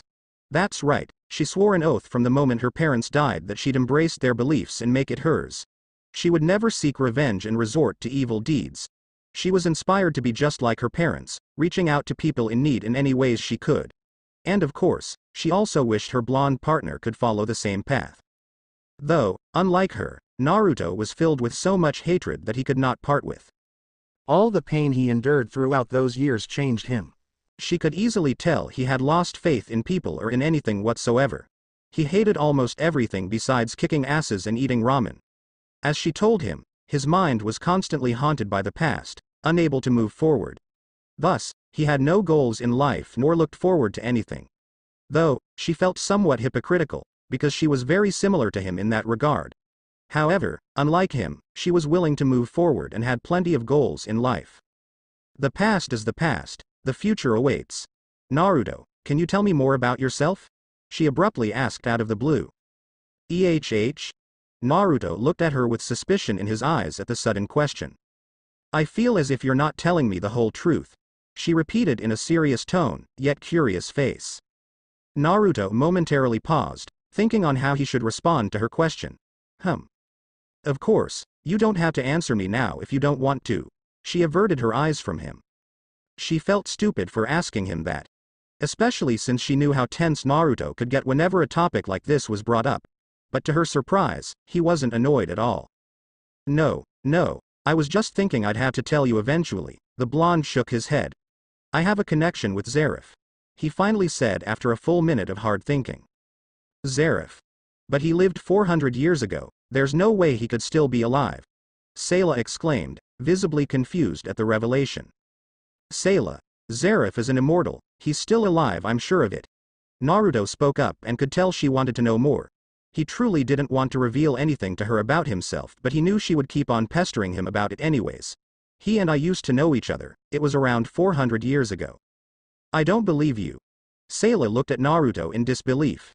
You said you suffered from amnesia and couldn't remember anything about your childhood. You're talking nonsense. Are you telling me you suddenly remember everything now? It's the truth, but I still have few memories of the past. Naruto continued. Thing is, I don't remember my parents at all, friends, nor my childhood. All I seem to remember is that Zareth and I were very close. Even to this day I still feel connected to him, he's out there somewhere. Are you also telling me you lived 400 years ago when you grew up most of your life in our old village? Sayla uttered as she sat up. On top of that, you claim to be a demon, but I can see that you're aging at the pace of any ordinary human. It is nothing but the truth, 400 years ago I was somehow alive. Naruto remained silent for a moment before speaking.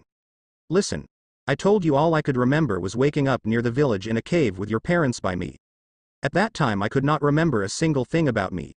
It was as if all my memories were gone, but as years went by, I slowly began regaining a few memories of my past. It's not much, but I can safely say that I was in fact alive for 400 years. I have a hard time believing you. Zareth is an evil being, his legacy and creations still haunts Earthland to this day. For you to say you knew him personally makes me feel uneasy. Sayla wrapped her arms around her knees and frowned. I'm aware of the evil deeds he's done, I'm not as clueless as I appear. Naruto said, crossing his arm. But, I don't really care at all. Naruto, I've been thinking, did it never occur to you once to leave the village to find out more about your past and how you ended up in this era? Surely you must have thousands of unanswered questions. Of course there was plenty of time I wanted to leave to find out the truth about myself. I'm sure Zareth has all the answers to my questions. Naruto stood up and sighed heavily. But let's be real, I don't expect anyone to know anything about Zareth since he's dead, anyways. You're right. No one will be able to help you anyways, Sayla commented. So you will not seek Zareth? Sayla asked, voice coming out unsure than she'd wanted it to. As much as I'd like to meet him to ask him what the hell's going on, I'd have to pass on that. If I see him, good, if I don't, then so be it. Naruto replied uninterested. Anyways, that's too much of a hustle, and I'm sure with time all my memories will eventually come back. Naruto stated in confidence as he remembered the dream he had this morning about his mother. I know I already asked you earlier, but are you really not a creation of Zareth? Sayla asked in a serious tone. Huh. Of course I'm not. Naruto exclaimed. Still, Sayla was unconvinced. She knew Naruto wasn't telling her the exact truth. I know you won't tell me everything right off the bat, but I want you to know that you can tell me anything. Naruto stared down at her, a little surprised at how she could see right through him every time. You're so worried about me all the time. Isn't that what friends are for? Sayla replied back right away. Friends? Naruto processed the word for a second before grinning at her in appreciation. Whatever. Let's keep going with your training. You had enough rest, I think. I can definitely keep going until nighttime, Sayla claimed as she stood up, ready to take on her next task. That's what I like to hear, Naruto shouted back. Naruto and Sayla walked side by side, neither one speaking or even looking at each other. Both were content with the training session they had just finished. The night was coming and Sayla was completely exhausted while Naruto seemed to be in perfect condition. I didn't think you could learn telekinesis after one session. But, you still have a few things to work on, like distance management. Naruto broke the silence between them, instantly catching her attention. How long until I master it completely? Sayla asked. I think in 2 days. You learn super fast after all. Naruto pondered, rubbing his chin. Yeah, 2 days should do it. Naruto glanced over at Sayla, who seemed overjoyed. He still couldn't believe how gifted she was. She had all the qualities to become a fearsome wizard one day. Her potential and raw talent was far beyond his own. He was certain in a few months from now that she could catch up on years of training. Projection magic might take a couple weeks for her. Sayla felt uncomfortable as Naruto kept looking her way intensively. She quickly glanced back at him and turned her gaze away. What could he be thinking about? Is he looking at my hair perhaps? Has he finally noticed it? She felt hopeful as her cheeks reddened at the thought. And Naruto, is everything alright? Oh yeah. I was thinking about you. Naruto replied in a monotone voice. Is that so? Sayla stuttered, trying her best to sound as calm as possible despite her face burning red. Does he like me as well? Wait, did I just admit that I like Hai? I was thinking how strong you will become after our training, Naruto exclaimed. Sayla blankly stared at him in disappointment. Of course, this was Naruto. He couldn't possibly find any interest in her besides her strength and capacities. Besides that, he would easily toss her away the moment she becomes a burden. She felt stupid for thinking there was even a slight small chance for him to think about her that way. I'm so stupid. We've arrived. Naruto opened the entrance door of the shelter, nodding slightly at the clerk, Akemi. How was your date?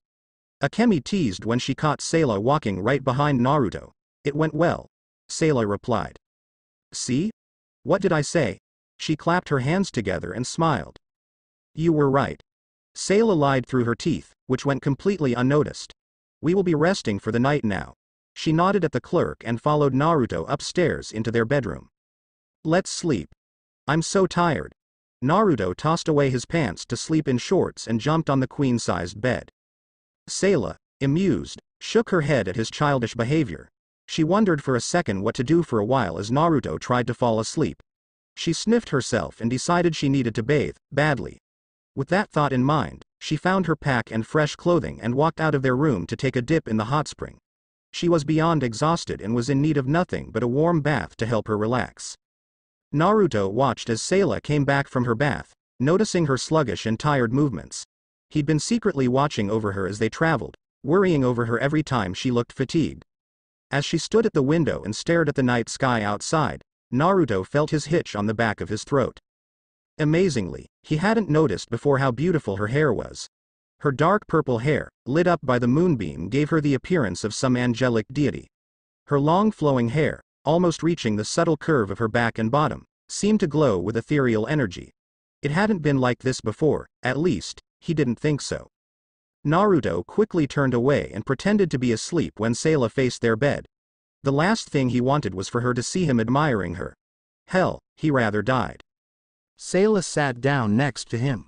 She stared at his face for a couple minutes, smiling at how different he looked when he was asleep.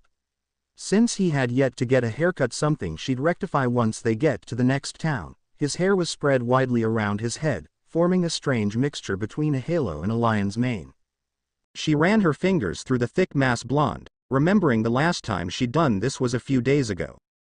His hair was still unruly as it had been, if not a little softer. She gently patted his head and slipped under the blanket. She'd thought about changing into some night clothes before going to sleep, but that plan was immediately forgotten when she had made the mistake of lying down under the sheets. It's not like it mattered much, after all. The long white shirt and black spandex shorts were pretty comfortable in any situation. Good night, Naruto, she said in a soft voice. Night. Naruto mentally replied back, blushing, processing what just happened. Sayla, wake up, wake up. Sayla pressed her hands over her ears in an attempt to block out any sound, But it was no use. She gradually began to wake up and noticed Naruto placing his finger over his mouth, gesturing to her to remain quiet as much as possible. Don't make any noises. Sayla nodded in understanding and whispered. What's the matter? Looks like a demon has come to greet us. Naruto answered as he looked outside the window. Thanks.